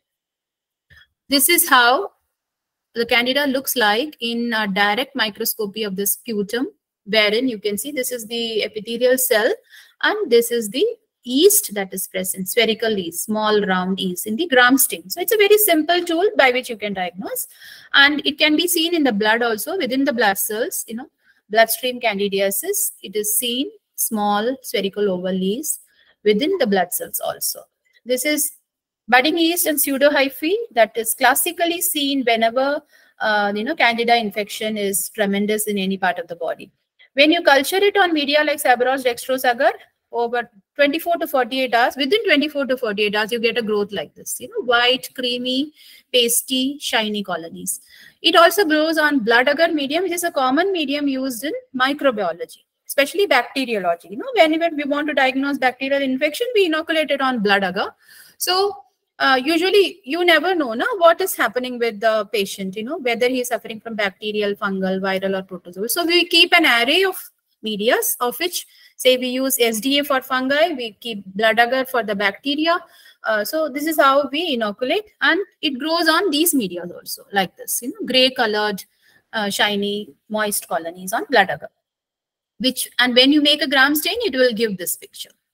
You have special medias, which we have talked about earlier also, the chrome agar candida, wherein the species of candida, depending on that, it will give a colored colony. That will give a clue to the species of the, yes, next please, species of the candida. So candida auris, I told you, it is, spreading like a wild forest fire all over the world, causing much, it is a dreaded disease because it is associated with the healthcare stays in most of the developed countries as well. Next slide, please. So cryptococcosis is another opportunistic infection prevalent world over, and especially in the Southeast Asian countries. And it is an indicated disease even in AIDS. It is an indicated disease for people living with HIV/AIDS. Whenever a case comes with cryptococcosis comes to you, you may suspect that yes, the patient may be suffering from AIDS also. So it is coexistent, and so is it coexistent with tuberculosis also. Usually it presents as a pulmonary lesion. Pulmonary means related to the lung. Lung lesions where opacities are formed, X-ray picture showing this. And this is the histopathological section showing budding yeasts within the tissues. Again, these are histopathological pictures. This is how you can diagnose it by a simple technique, that is nigrosin or the India ink preparation that I already highlighted in my earlier slides. It takes just 10 minutes to prepare and see this. If you see a capsulated budding yeast, like this is the yeast and this is the capsule. The halo you are seeing is the capsule around it. And if you see this picture, there is no other diagnosis, but it is Cryptococcus neoformans. You can straight away say that this is a cryptococcal meningitis or cryptococcal other infection, cryptococcosis of the skin. And see the skin lesions, cryptococcosis, this is very, very common in HIV and AIDS patients. If you go to an HIV/AIDS clinic, you will see many patients coming with presentations like this. And if a sample is taken from here, sent to the laboratory, you see an India ink preparation showing this picture, you see a histopathological, picture like this, or an X-ray radiography like this, then the diagnosis is very simple. It's clinched, and appropriate treatment can be instituted. Next slide, please. Yes, culture. So I want to highlight cryptococcosis because it is a very, very, very rapidly proliferating disease in these days of HIV/AIDS in the Southeast Asian countries, and WHO has included it under the high alert diseases of fungal diseases also. So you need to know everything about it. Culture. So on Sagros dextrose agar, see the typical pasty mucoid colonies, white colonies, but they can turn orange tan also or brown on prolonged incubation because of its metabolites that are produced. Special agars like birdseed agar, this is the birdseed agar wherein you get a brown colored colony of Cryptococcus neoformans. Canavenin glycine bromothymol blue agar you can use, wherein the getae will form blue colored colonies. So this is how you can differentiate the species of Cryptococcus also. The samples that are received in the laboratory are usually the cerebrospinal fluid, blood, sputum, and the skin biopsy. In CSF, in meningitis, 75% to 90% of cases turn out to be cryptococcal in these days of, next slide please, in these days of HIV/AIDS. And also the WHO recommends that all HIV patients with a CD4 count is a T lymphocyte, particular type of a T lymphocyte, an immune cell that is present in the body, in the blood. When the level goes below 100, all such HIV patients should be tested for cryptococcal antigen. Because when it goes below 100, the cryptococcal antigen almost invariably comes positive. Means the patient is suffering from cryptococcal infection. And for this, you have certain serological tests for rapid diagnosis. You can go for an LFA test, or you can go for the IMI, cryptococcal antigen LFA test, which is very, very useful. So it is a point of care test. The lateral flow assay and of the IMI is recommended by the WHO to be done on any patient with a, next slide, any patient with a CD4 count less than 100. So in these era of increasing, emerging, re-emerging, infections, we need to know the tools to diagnose at the earliest possible so that appropriate management can be instituted. Another opportunistic fungal infection, we have dealt with candidiasis and cryptococcosis. Another one, most prevalent one, is aspergillosis. If you go back and research, aspergillus was there even before any life appeared on the earth. The spores of aspergillus you can find even in the space ships This is what is said. So it's a very old buddy, now becoming more pathogenic because, we are not concerned about them. We are rather intruding into their niches. So it has turned very defensive and yes. So aspergillosis, the various clinical presentation forms are bronchopulmonary aspergillosis, means the lungs are affected. Chronic necrotizing aspergillosis of the lung, wherein the lung gets destroyed, it's reduced into a dead matter. That is what necrotizing means. Ocular aspergillosis means aspergillosis of the eye. It's also very, very common. And acute invasive pulmonary aspergillosis, whereas the onset is very, very acute, means very rapid. So this is aspergillosis of the sinus. This is the view from the buccal cavity. So the maxillary sinus lies just above the heart palate. So this is an infection of the sinus. So it's all very related. This area is very sensitive. We all know this. The head and the neck, many systems, the brain, the digestive systems, the entrance to the digestive system, and the nasal cavities, they are the intermediary between these two. So these are very sensitive areas. And whenever an infection happens here, the life becomes very pitiable for the patient. So you need to know that these things occur and how we can prevent it. I'm not going into the details of its cultural and morphology because we've already talked about it. But just see the typical picture of aspergillus. It got its name from aspergillum, literally meaning, you've seen aspergillum, especially in the south I've seen. Whenever you go to an auspicious function, they just sprinkle that rose water on you with something, with a small round thing with a long handle sort of a thing, which is called as an aspergillum. And because the micromorphology resembles this, that is why it has got its name as aspergillus. So this is something interesting. Next slide, please. Allergic fungal rhinosinusitis. See, this is the sinus cavity where an endoscope has been inserted. You can see the mass growing here. And the blackish areas, these are all aspergillus spores. And in the CT MRI scans, you will see that the sinuses are all, these are all blocked. The sinus is blocked. There is a mass extending here.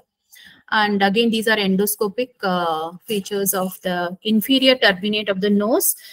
When you insert an endoscope into the nose, you can see the turbinate's inflamed growth, aspergillus colony growing inside. So these are very troublesome here. Chronic headache, feeling dull all the time and not able to concentrate. These are all common symptoms these days, isn't it? But if it becomes chronic, and plus the patient has allergy, he has a tendency to sneeze and all these things, you have to be very, very careful to cleanse the toxins from these sinuses and the nose, because if it remains there, it can grow and it can flourish when there is a dip in the immune system of the individual at some point of time, and then it can lead to severe complications because of its proximity to the brain.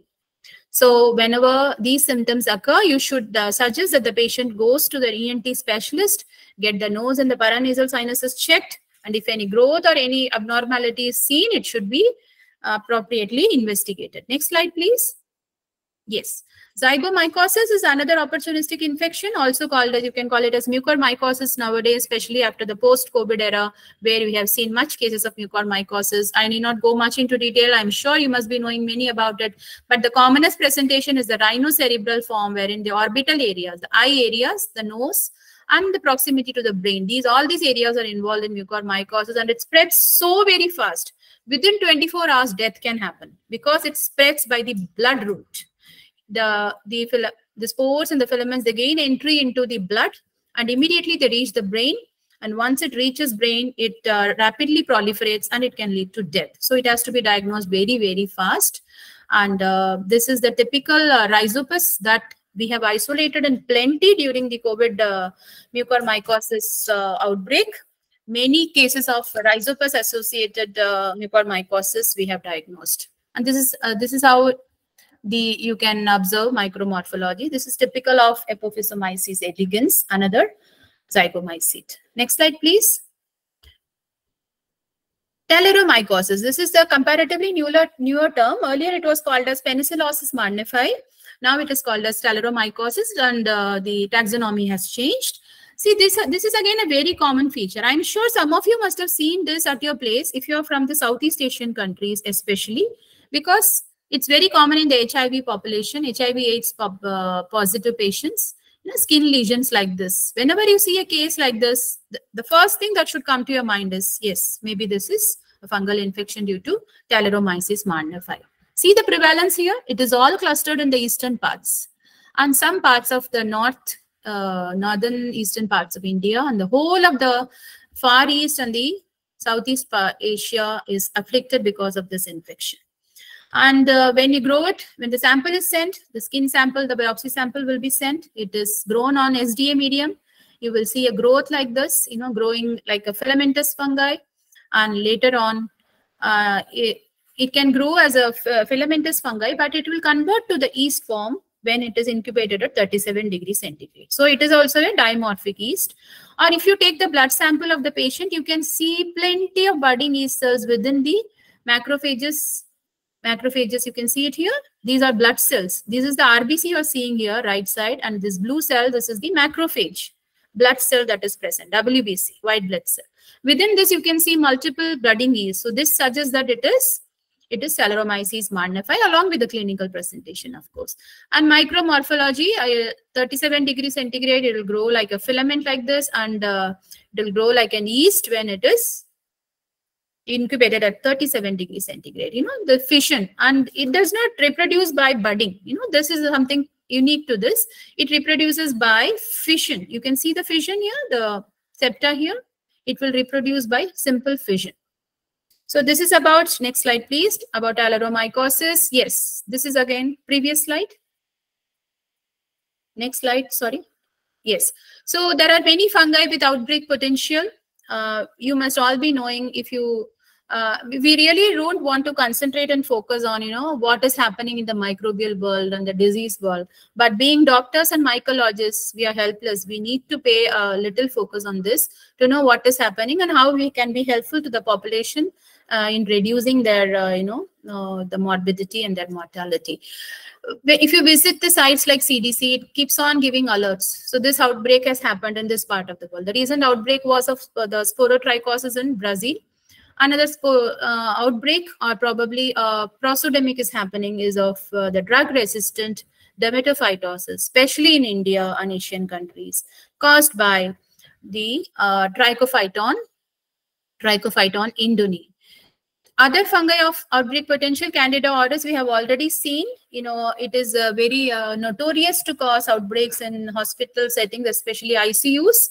And probably it is all driven by the climate change also. Azole-resistant Aspergillus fumigatus is again a problem. And this is probably, it is, there is a misconception that all the resistance that is happening in microbes, including the fungus, is because of improper, irrational use by the medical professionals, the doctors. No, it's not so. Yes, there is an element of, unethical and irrational use of this, but it's not that big an issue as it is in the agricultural and the environmental sector, where antifungals are used in plants, in soil, to kill the microbes, to increase the production, to improve in packaging. They are all used widely in these sectors, which is contributing maximally to the emergence of drug-resistant strains. So we need to concentrate there. It's a very difficult situation to collaborate with people outside your field, isn't it? But it is our moral responsibility to take it there and address it there also. And in fact, my interest of giving this talk in Myco-Asia Forum was also because of this, because I know here that non-medical people are also interested in learning these things. And without your contribution and without your increase in knowledge and execution at the grassroots level, this fungal infection, you can call it as an outbreak, an epidemic, a prosodemic, a pandemic, this is not going to be controlled at all. No policies, no amount of funding will bring a reduction in the outbreaks and the emergence of drug-resistant strains if the morals and ethics are not practiced. And to practice morals and ethics, first you need to have the knowledge of what morals and ethics in your sector is. What to use and what not to use, and why not to use. We all need to know, and we all need to tell our fellow people of different sectors, say the agriculturalists, the farmers, the cattle rearers, the dairy producers, industrialists. We need to take in, loop in all of them and tell them, give a session to them. Please don't do this. You are putting your health at stake and also the health of the world at stake. This has to happen. Cryptic species of Aspergillus lentulus is also causing outbreaks here and there. Mucorales, we have already seen post-COVID and COVID-associated mucormycosis. Rhizamsonia argillaceae is also said to develop antifungal resistance. This is a penicillium-related species, and it is causing antifungal resistant strains-induced outbreaks. And we have already talked about dermatophytosis caused by Trichophyton indotini in India. And again, I want to highlight here that what is happening in India is because of the overuse, misuse, over-the-counter availability of drugs and misuse by the general population of fixed drug combination, fixed dose applications or combinations, wherein steroids and antifungals are present in combination in tubes. Everybody wants to go to the pharmacy. Why should we go wait in a line to meet a doctor, take an appointment? Nobody wants to take all this pain. They just go to the pharmacist. You will ask the pharmacist, is there anything to treat my skin infection, dermatophytosis? He will say, yes, I have a very good tube, you see, very colorful one, very jazzy one. He will give you the tube and you will apply it and you will see that within a day there is no inflammation. That is because it is having steroid. But you don't know the knowledge behind it. And, it is a cryptic thing that it is going to harm your skin and it is going to make the strain more resistant if you're going to use fixed drug combinations. And then it leads to emergence of drug-resistant strains like Trichophyton indotini. Now you have no drug to control this. Now, which pharmacist are we going to go to control this? So, we all complicate the situation by, not appropriately informing ourselves of the implications of what we do. Next slide, please. Next slide. Yeah. So this was, this was all in the media. We all know this. One day it is a black fungus, one day it is a yellow fungus, one day it is a blue fungus, and whatnot was going on. It was all a misnomer. After today's session, at least I hope that all those who have attended will be sure to know that there is no term as a black fungus. And if at all you want to say black fungus, it means a pigmented fungus, a phyoid fungus, which is different from the hyaline fungus. And mucormycosis was definitely not caused by a black fungus. It was caused by a hyaline fungus belonging to the order Mucorales, and it was called as mucormycosis. So I think certain misnomers and misconceptions need to be removed from the society, and definitely we don't want to see, next slide please, we don't want to see such cases again. Thankfully, in the last 2 years, there has been not much reports of mucormycosis associated with COVID or otherwise. But during the COVID epidemic, we came to know by various research that it is due to the steroid use, zinc supplementation, and uncontrolled diabetes, which acted as the risk factors for the increased incidence of these. But we still know what else was also responsible. Next slide, please. So to summarize and to conclude, I thank you all for your patient listening. But to conclude today's session, what we have learned, the fungal infections are rapidly increasing. I think we got it clear that it is no longer, we cannot just brush away or neglect it. We need to address this issue that fungal infections are increasing because of the reasons we have talked about. The infections that are very common in Asia and of course world over also, it is Candidiasis, Cryptococcosis, Aspergillosis, Talaromycosis, Sporotrichosis, Dermatophytosis, Mucormycosis, Pythiosis, Histoplasmosis. Out of these, you can pick Histoplasmosis as a dimorphic fungi, and so is Talaromycosis caused by Penicillium marnifi, and so is Sporotrichosis caused by Sporothrix schenki. Apart from this, most are opportunistic fungi, that is Candidiasis, Cryptococcosis, Aspergillosis, Mucormycosis. These are all Pythiosis. These are all opportunistic fungal infections. Means otherwise they don't cause disease. Only when the human immunity goes very, very low, they cause disease. Dermatophytosis is prevalent even in otherwise healthy individuals, and much research is going on as to why this is increasing. So not to comment much on this. Rapid development of antifungal resistance in the fungal species is becoming more troublesome. Prevention of antifungal resistance requires antifungal stewardship.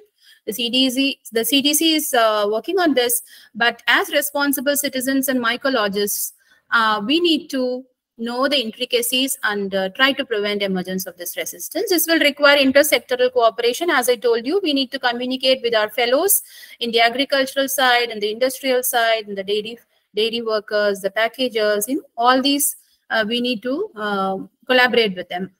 The laboratory diagnosis, definitely we have understood that it is a must. Otherwise, we will not be able to clinically diagnose infections based on clinical signs and symptoms. We definitely need to strengthen the laboratories in the Asian countries or wherever we are working. We need to strengthen our laboratories and our acumen to diagnose rapidly and timely all these fungal infections. Early initiation of specific antifungal therapy is a must if you want to save the patient and reduce the morbidity. Antifungal susceptibility testing and therapeutic monitoring is of use for the clinicians to handle the cases effectively, especially in hospitalized cases. Epidemiological surveillance, for this also laboratory diagnosis is a must. Otherwise, we never will come to know what is emerging, what will happen the next time, how we will control it. Surveillance is an ongoing activity. Etiological identification of emergent diseases, for this also laboratory strengthening and the diagnostic procedures, this must be strengthened to tackle any emergent situation and identify it. Our outbreak management, of course, involves source identification and the etiological identification, for which laboratory diagnosis is a must. Next slide, please.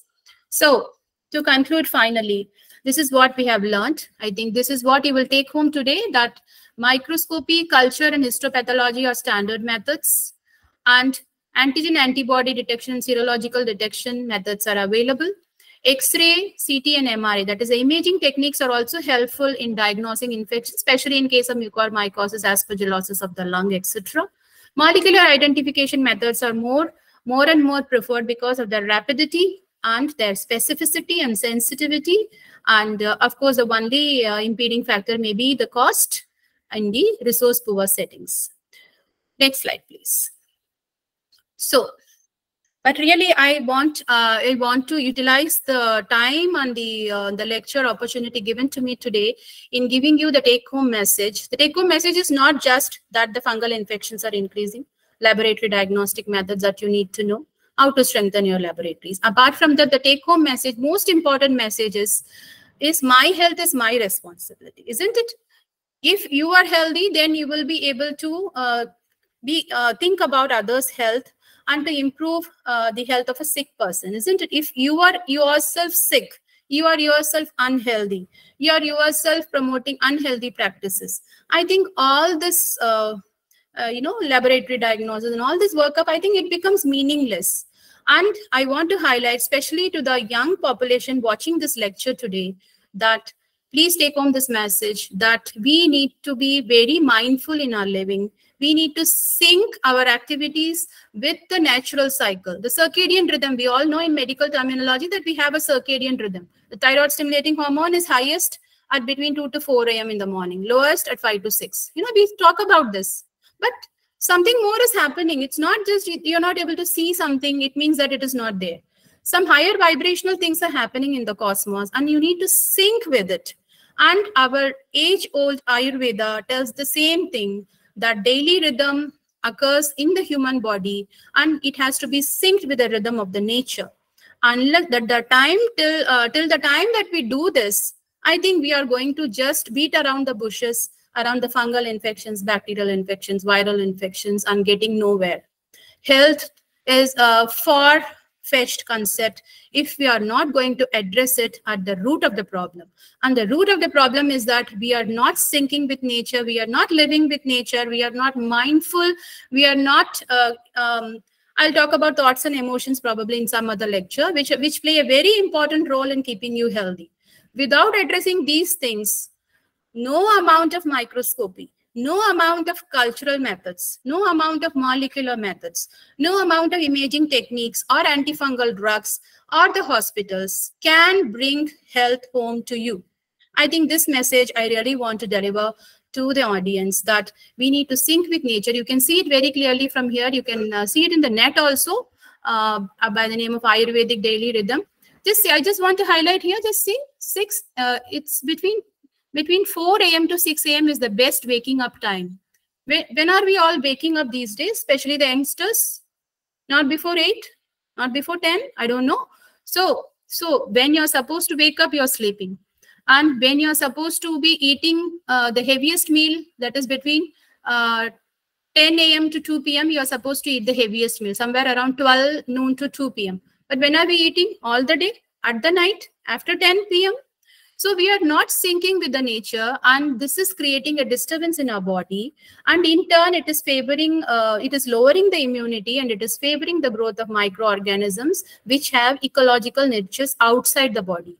We are rather inviting them, okay, come to me. Okay, I want to eat after 10 p.m. Please come inside me, and you can stay here for some time, and you can cause disease. No, it's like something we are inviting diseases deliberately. So we need to take care of when to wake up, when to eat, when to work, when to socialize, when to assimilate and slow down. That is, after 6 p.m. we need to slow down. But most of the time we are all waking up with the internet and parties and socializing after 9 p.m. So this is all disturbing our body rhythm, and it is leading to n number of diseases, not just fungal diseases, n number of diseases. So till the time we correct our schedules, our natural rhythm, I think any amount of blah, blah, blah is not going to work out. It's not going to give you health. Of course, it will give you knowledge about disease and certain tools to tackle the disease, but never the health. And let us also be mindful about thoughts and emotions. I'm looking forward to taking an entirely separate topic on influence of thoughts and emotion in diseases sometime later, maybe in mycology also. Next slide, please. So what do we want? Do we really want to stay in this planet and looking after the white fungus, the yellow fungus, the black fungus, the colors of the fungus? Next one, please. Or as mycologists, we just want to, accept our defeat and we want to go away from this planet. Or we want to look into the colors of this planet, the colors, natural colors of the rainbows, enjoy the colors. The option is up to us. The choice is up to us. So with this, I say a big thank you to all of you for your patient listening.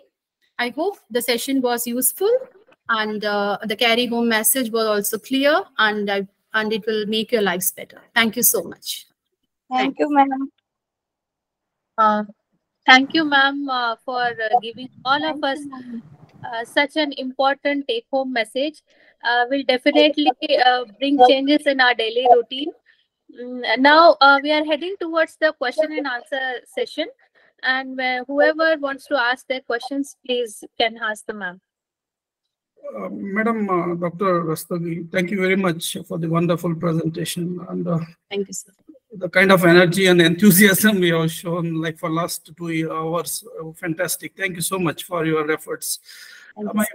My question is, when I was a PhD, student of fungal taxonomy, I was new to the field, and I would mostly go to the genus level. But my PhD advisor would say there is a different level of understanding when you go to the species level. Okay, so I want to know how important in medical mycology to go to the species level of the disease-causing fungi. When the number of antifungal agents is quite limited, do we really need to go to the species level? Whether the understanding up to genus level would be sufficient?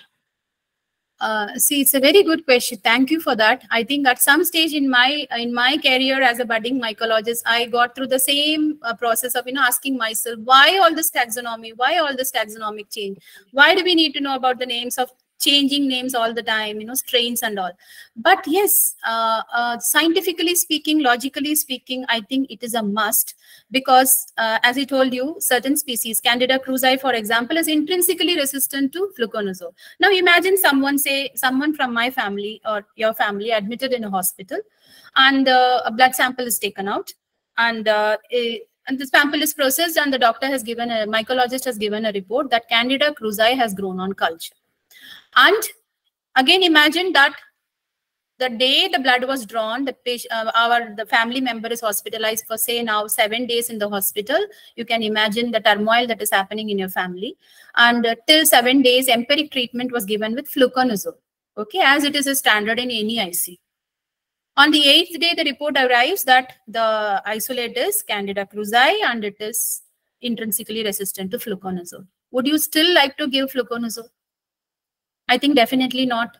You would like to go for that posaconazole or amphotericin, the other alternatives, because you want to save your near and dear one.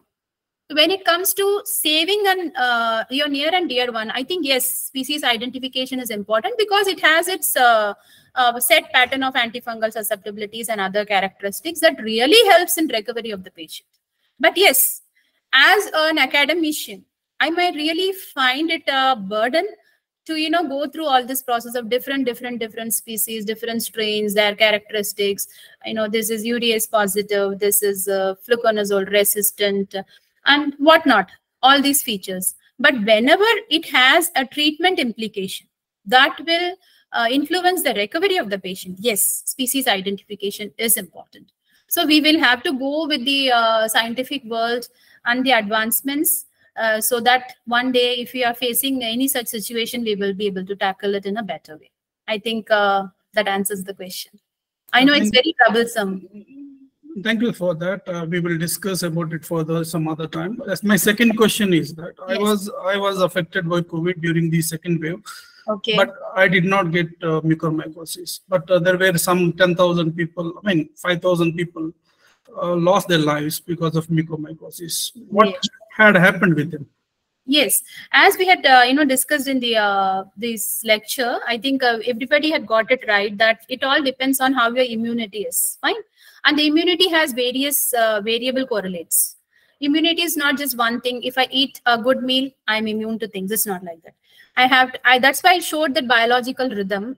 What I understand, it is my perception that to have a good immunity, you have to follow the nature's rhythm, along with a good diet, along with the high level and good quality thoughts and emotions. And these are all, the intricacies that we usually don't touch upon when we talk about, medical field, that is allopathy. We don't talk about all these things otherwise. It's not in the books at all in allopathy. So we think that these are all not important. But looking to the same set of people, say 10 person who have suffered from COVID, like you also said you suffered from COVID. You were, I don't know what environment you were in. Suppose a patient of a low socioeconomic condition, who is, bread and butter, for whom bread and butter earning is also very difficult. If he gets a COVID, he turns out to be COVID positive, and he is, say, a fruit seller on the road, fruit vendor on the road, and he's exposed to all the polluted air on the road and the soil, which he is not handling properly, then he is, knowingly or unknowingly putting all those risk factors into his body. And especially being COVID positive, these things can introduce the mucor into the body, and it can lead to mucormycosis. So in Ayurveda, we speak of, I think many of people here are Hindi speaking also. In Ayurveda, we say achar, vichar, ahar, vihar. So it is for sure that your achar, vichar, ahar, vihar was at above 90%. That's why you escaped suffering from any such illness. Whereas some poor people who are not aware of all these things, achar, vichar, ahar, vihar. Achar means the whole character, how you think, how you move about the lifestyle. Vichar means your thoughts. And vihar means how you communicate, where you go. Like, I don't wash my hands, suppose, after, working in the lab. Then I'm making myself at risk for infections. I have to wash it thoroughly. I cannot say the water is not coming in the tap. I have to find a way wherein I will find clean water to wash my hands. See, these are the little small practices, or you can say the lifestyle behaviors that will help you prevent acquiring infections. And then what happens finally will depend upon your thoughts and emotions also. So this is what I have understood in my journey as a mycologist and as a doctor and a researcher. I think. Yeah, the third one, ma'am. As somebody who has to make a decision, not decision, probably you have to be conscious. Yes. How to balance between the money you have to pay for the diagnosis versus the affordability of the patient.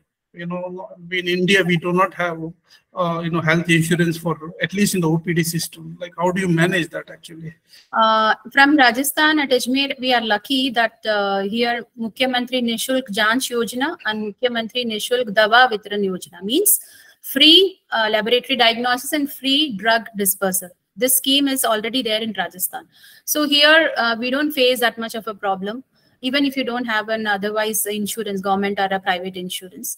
But yes, for of course the states and other places where the schemes are not available, I think we need to come up with something, a bank or something which can fund the very critical patients. I think many of the hospitals also have. They have funding agencies for such poor and economically weaker section people. When they are admitted with a critical condition, certain things are made free for them through that, like Bhamasha Yojana. It's there in Rajasthan. So anybody who gets registered in the Bhamasha Yojana, his treatment and the cost in the hospital will be made free. So I believe certain such policies can be brought about in other states if it is not already there. I'm not aware actually about the other states, what's happening, what sort of policies are there. We need to bring about, because when it comes to a critically ill patient, as a doctor, we really want to only save the patient. So money should not come in between. So the best thing has to go to everybody, irrespective of the social condition, economic condition of the patient. The rich will always find ways to, mobilize the drugs. But for the poor, we need to still develop a structure. And to develop a structure, first you need to have that intention, I think, that is missing. You create policies, but you don't have the intention. I think they don't work out. At the execution level, they get lost away. So that is why, mindful practices have to be incorporated by everybody. So it's a long process, but in the immediate run, I think we need to check. Even I will go and check today, what are the options available for such patients, critically ill patients, when they need such costly laboratory diagnosis and treatment. I will also find out. The motivation behind asking that third question was when Vinay was giving the presentation, he was mentioning that amphotericin treatment will cost you in lakhs. Yes. Yes. So therefore, cost 35,000 per day. Yes, because the production of amphotericin is also very expensive affair, So it has got some chemical process. Anyway, I have many questions to ask you. I will ask some other time. Thank you very much. I will let others to ask the questions now. Rumi? Yes, sir. Dear participants, you can unmute yourself and ask questions.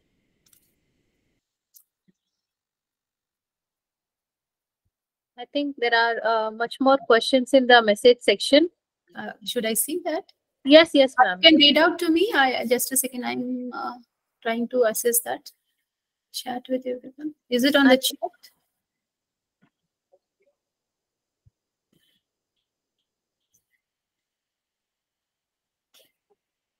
Yes. Any questions? I think it's better to call out rather than me. Ma'am, should we give antifungal to newborn in which non-albicans candida isolated in blood culture? Yes. Non-candida albicans are more troublesome these days compared to even candida albicans, because they are more prone to drug resistance. And you will have to give the antifungal depending upon the species identification in the laboratory. That will be better. Otherwise, you can go for voriconazole, which usually gives responses.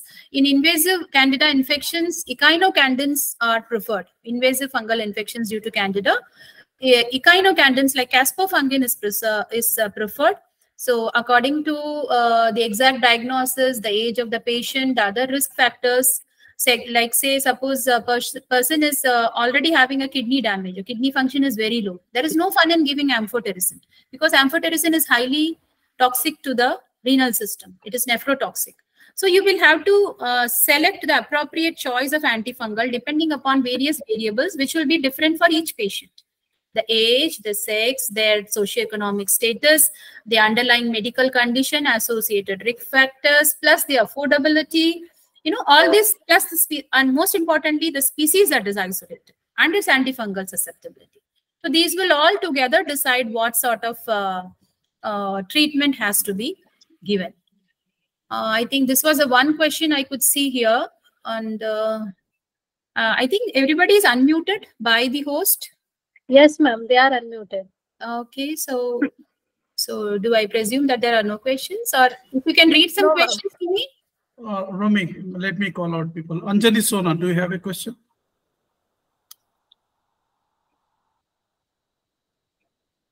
Yes, Ms. Sakshi Sharma has asked a question.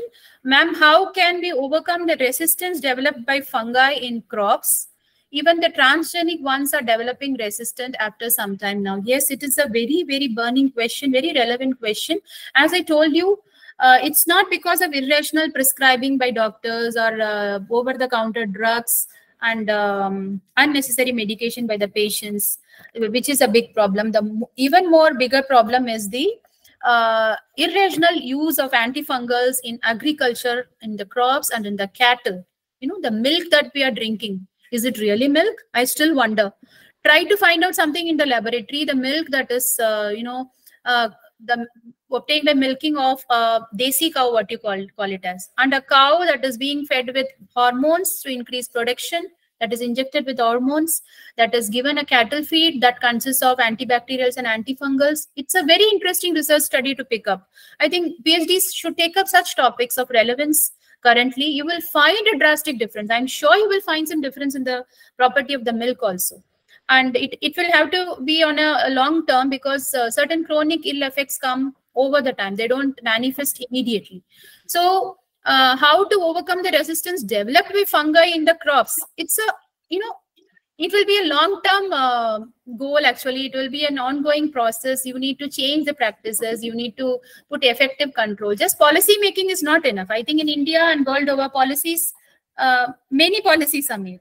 Research funding is given for all those things. Many meetings are done on different platforms, but it is not seeping at the ground level. So we need to conduct IEC activities like this one.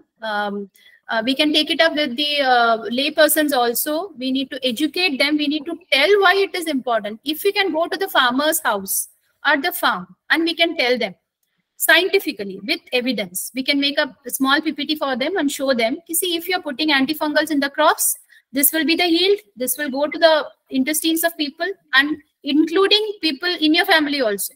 How long will you preserve something very pure for your family? It will come in many ways. You may be a guest at somebody's place and they will be offering something which was packeted, and that packeted will contain some antifungal, isn't it? You have to explain it in real terms. If we can educate people and touch their hearts, I still believe if you can educate and touch the hearts of people with the pure intention, things will change over the time. Over the time, not immediately. Not immediately, because it's influenced by the government policies. Plus, we need to take up discussions with the policymakers also at the government level and tell them, how we can together bring about this change. So it is a very relevant question, but difficult also to execute. But yet it is not impossible, I think. Where there is a will, there is a way. If we stay committed, I think the way comes out. So we need to stay committed to the goal, and we need to work on this. And you should really take up such scientific research on such relevant topics rather than just mundane, working out this sequencing, this molecular sequencing. Yes, it has an importance. But if you can link it with something, a burning issue, a practical issue like the question you had asked, pick up the crops where, which have been fertilized with something that contains antifungals also. Pick up and isolate fungi from them. See what is happening, what sort of resistance is occurring, and show it to the farmers. Okay, this fungi is isolated from your crops, and this fungi is isolated from crops that are grown using natural methods. That is, we call it as prakritik kheti, isn't it? So we can make a study comparing these two things, and we can show it to the farmers at the local level, at the authoritative level, at the policy making level, at the government level. This is how we can contribute. Nobody can change anyone in this world. If you can change somebody, it is your own self. And when you change, definitely the change comes around you. And I think that is the small world that matters to you. If changes for the betterment of people can come around you, I think you are already successful. I think that addresses the question. Myla Khan is having a question, ma'am. Yes, please. How to make balance between research and diagnosis of fungal infections? For this, I would like to know from what background this person is coming. What do you mean by a balance between research and what? And diagnosis? Diagnosis of fungal infection. That will depend upon your role, isn't it? See, I am taking my own example. I am a professor and a head of microbiology department. So I have some administrative roles. And since I am a professor, I have academic roles. And since again I am a professor, I have researching roles. And since I am a teacher, doctor teacher also, I have teaching roles. And plus, since I am a diagnostic person, so I have diagnostic roles also, commitment to the patient. So I have to divide my energy, my time, my efforts under all these sections, depending upon which is more important. Prioritize. Suppose I'm heading the mycology department, mycology section of my department. Suppose a sample has come from a critical scenario, from a patient in the ICU, and they want me to identify the fungus as soon as possible. There is no fun in attending a conference at that time, or taking a class for an MBBS student at that time when a critical sample arrives in my laboratory. So at that moment, my priority will be to first process the sample and identify the causative agent, report the fungus to the clinician so that the patient can receive the best possible treatment. Even if I have to skip one of my lectures to my students, even if I have to skip any researching commitment on that day, I will skip that, because my first priority is as a doctor. Only then I am a researcher. So I will always give preference to diagnostic work first and the research second. And since I'm a medical teacher, I have to distribute between teaching and researching efforts equally. And administrative, I manage as I do all these things. So it's all about understanding the need of the situation, what is more important, and prioritize your energies. I think that's it. That answers. And if you want to say which is more important, I'll say lab diagnosis is more important, because that immediately it will reflect in the treatment of the patient. Researching is a long-term process. It's an ongoing process. Even when you diagnose, you are researching only. If I diagnose something, if I isolate some fungus from a patient, and it is known to be usually fluconazole sensitive, but this is resistant, so is it not research? So research is already happening while you're doing diagnosis, so you don't have to worry about that. For intensive researching, you should always keep it at the second or the third level. First is the diagnostics and the service to the patient and the population. Any more questions? No, ma'am. Okay. So. Okay, Romy. Ma'am. Hello. Yes. Ma'am, kindly next session arrange on the AFST, especially on mold, AFST of mold. I think Mycology group will handle that. There are many experts in the field of AFST. I don't consider myself an expert in this. I'm only trying to explore all possible options to make my learning, upgrade my learning, and to extrapolate it to the benefit of the society. Frankly speaking, I'm not an expert in AFST, although we do it at our laboratory. So Mycology may arrange any expert in this field so that you know more. Okay, ma'am. Okay. Thank you, ma'am. Yes, ma'am. Yes, ma'am. We will do that soon. Yeah. Thank you. Yeah. Thank you. Okay. Thank you, ma'am, for such a wonderful session. And I would like to thank Vijaylatha ma'am for enlightening us with the knowledge of laboratory diagnosis of fungal infections and helping us to know that why fungal infections are being public threat these days. Thank you so much, ma'am, for enlightening us. I'm thankful to all the participants for being equally active throughout the session.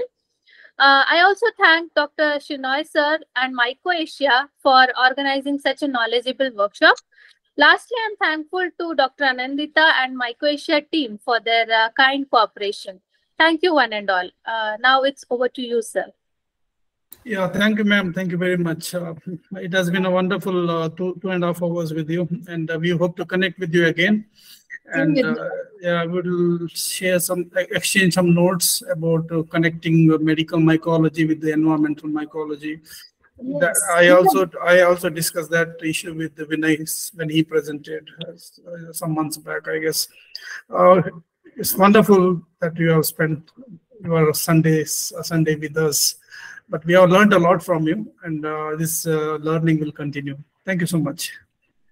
As you teach, you learn, and as you learn, you teach. So it's always a bi-directional process. And thank you so much for the opportunity. And special thanks to Dr. Vinay, who was instrumental in actually giving me the opportunity here. Thank you so much. Thank you so much for all your lovely company. Wish you all a very happy Sunday. Yeah, thank you so much. Yeah, with this Thank we you so will. much to all of you. We had a very wonderful session with Vijaylatha ma'am. I hope we see you soon to gain a lot uh, information from you. Thank you, Bill sir and Romi and all the my team. Thank you. Thank you. Thank you, one and all. Yeah, with this we close this session. Thank you. Everybody have a good day there. Bye bye. Bye.